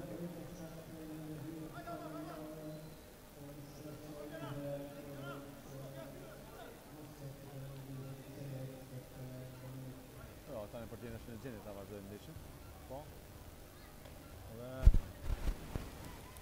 kemi dhe 3 minuta e 20 sekonda ndaj në përfundim. Pra thash se koha ka goldallimin më të mirë, ndërsa skuadra e Ronit ka pranuar 2 gola, ndërsa ka shënuar vetëm 1. Kështu që skuadra nëse përfundon rezultati baraz, atëherë skuadra e kohës do të ecë tutje bazë fal goldallimit më të mirë që ka. Kjo është tani kjo është rregull që do të largohet lojtari nga loja, mirë po thashë nuk janë duke i zbatuar të gjitha rregullat, po kërkojnë organizatorët që fëmijët të luajnë, mos t'i përjashtojnë nga loja. Dhe 1-0, shënon lojtari me numër 3, edhe që i sjell skuadrës së kohës tutje, i sjell fat dhe rezultat pozitiv në këtë përballje, edhe pse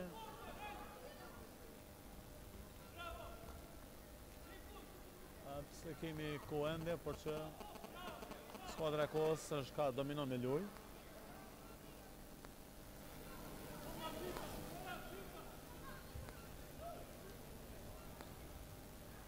Tani korner për skuadrën e kohës.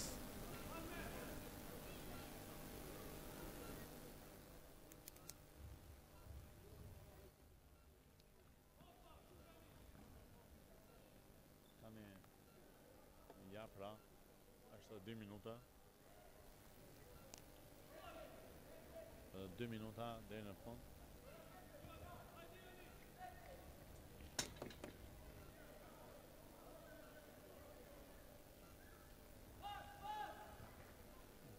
Ja, pra, po shive që është një interesim i madhe i prindër mirë, po tani është në përfundim të ndeshjes.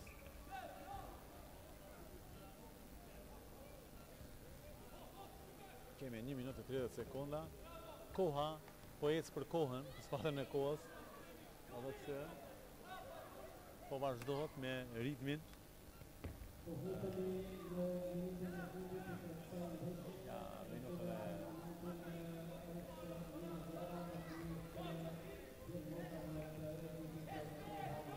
kemi pra 1 minutë deri në përfundim të ndeshjes. Koha po shënon fitore për momentin me 1-0 ndaj Ronit dhe janë këto koha domon do të ecë tutje në këtë grup, pasi që i ka 6 pikë, ndërsa skuadra e Vinerit vetëm ka ecur me 9 pikë, kështu që këto dy skuadra do të vazhdojnë nesër takimet në grupe që do të jenë edhe me eliminim. Nesër do të jetë gara mjaft interesante sepse emocionet do të jenë të ndryshme.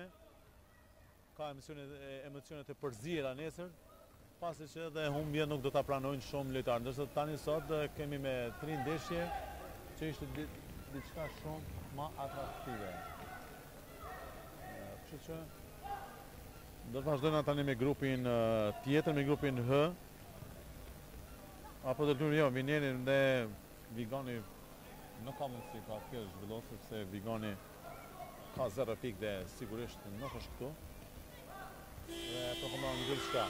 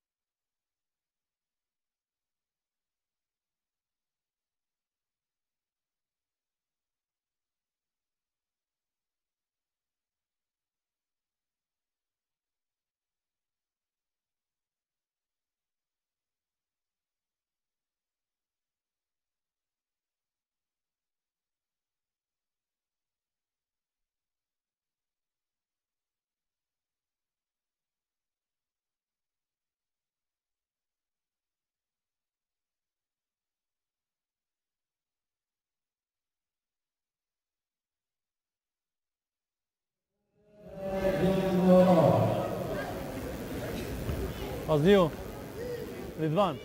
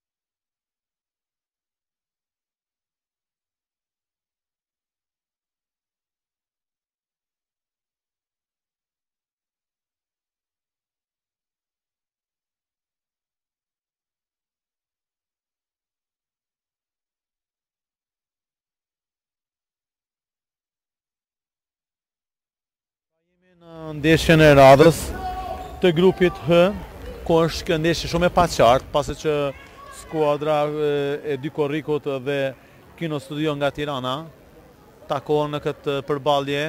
Kino Studio Tirana ka 4 pikë, ndërsa dy korrikut me 3 pikë dhe fitoria do t'i konvenonte skuadrës së dy korrikut, mirë po dhe barazimi e skuadrës së Kino Studiot nga Tirana, pasi që skuadra nga Gjilani, GS Gjilani, tani nuk ka gjasa, me 2 ndeshje asnjë pikë dhe kanë lëshuar turneun, kanë udhëtuar për Gjilan, ndërsa në këtë grup skuadra Australia nga Mitrovica është vendin e parë për momentin, me pikë maksimale,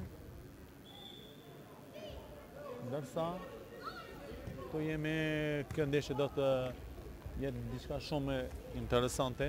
Ja pra, këtu në parket kemi edhe deputetin Sali Salihu, i cili njëri vëllezrit Salihu, njëri prej vëllezrit Salihu, organizatori këtij turneu, i cili në hapjet e turneut na tregoi se si është ky turneu dhe si po mbahet, ndërsa tani ai në çdo moment po e përcjell pra këtë turne i cili do të zgjasë 2 ditë dhe po është së bashku me ne për ta përcjellur deri në fund epilogun e këtij turneu dhe ekipën fituesi në këtë turne.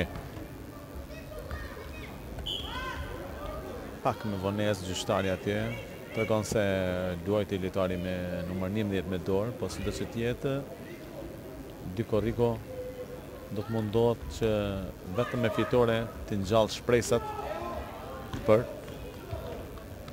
të vazhduar tutje. Ja një pas atje, një pas tjetër, që do tjetë, dhe ati lojtari me numër 10 intervenon më herët për të evituar rrezikun nga ky aksion, por që prap do tjetë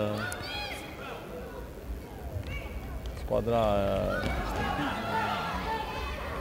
ka e stupje dhe dy korriku rasti mirë dhe çfarë mbron portieri, mbron diçka të jashtëzakonshme.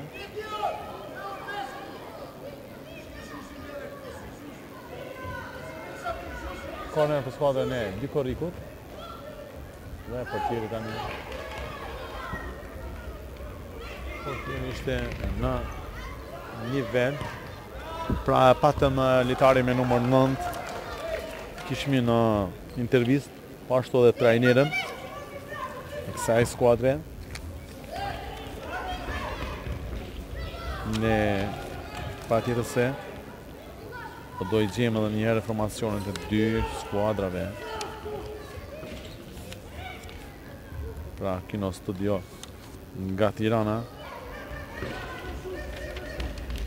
me trajnerën Cyme Lulaj, po ashtu dhe litari me numër 9, cilë shkëtqeu Olti Shehu në dy ndeshjet e para. Ja, 1-0, shënon të zblokohet rezultati.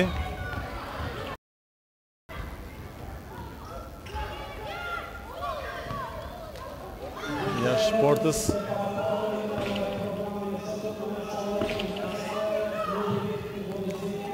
Pra, ja tani trajneri e dy korrikut kërkon një angazhim më të madh.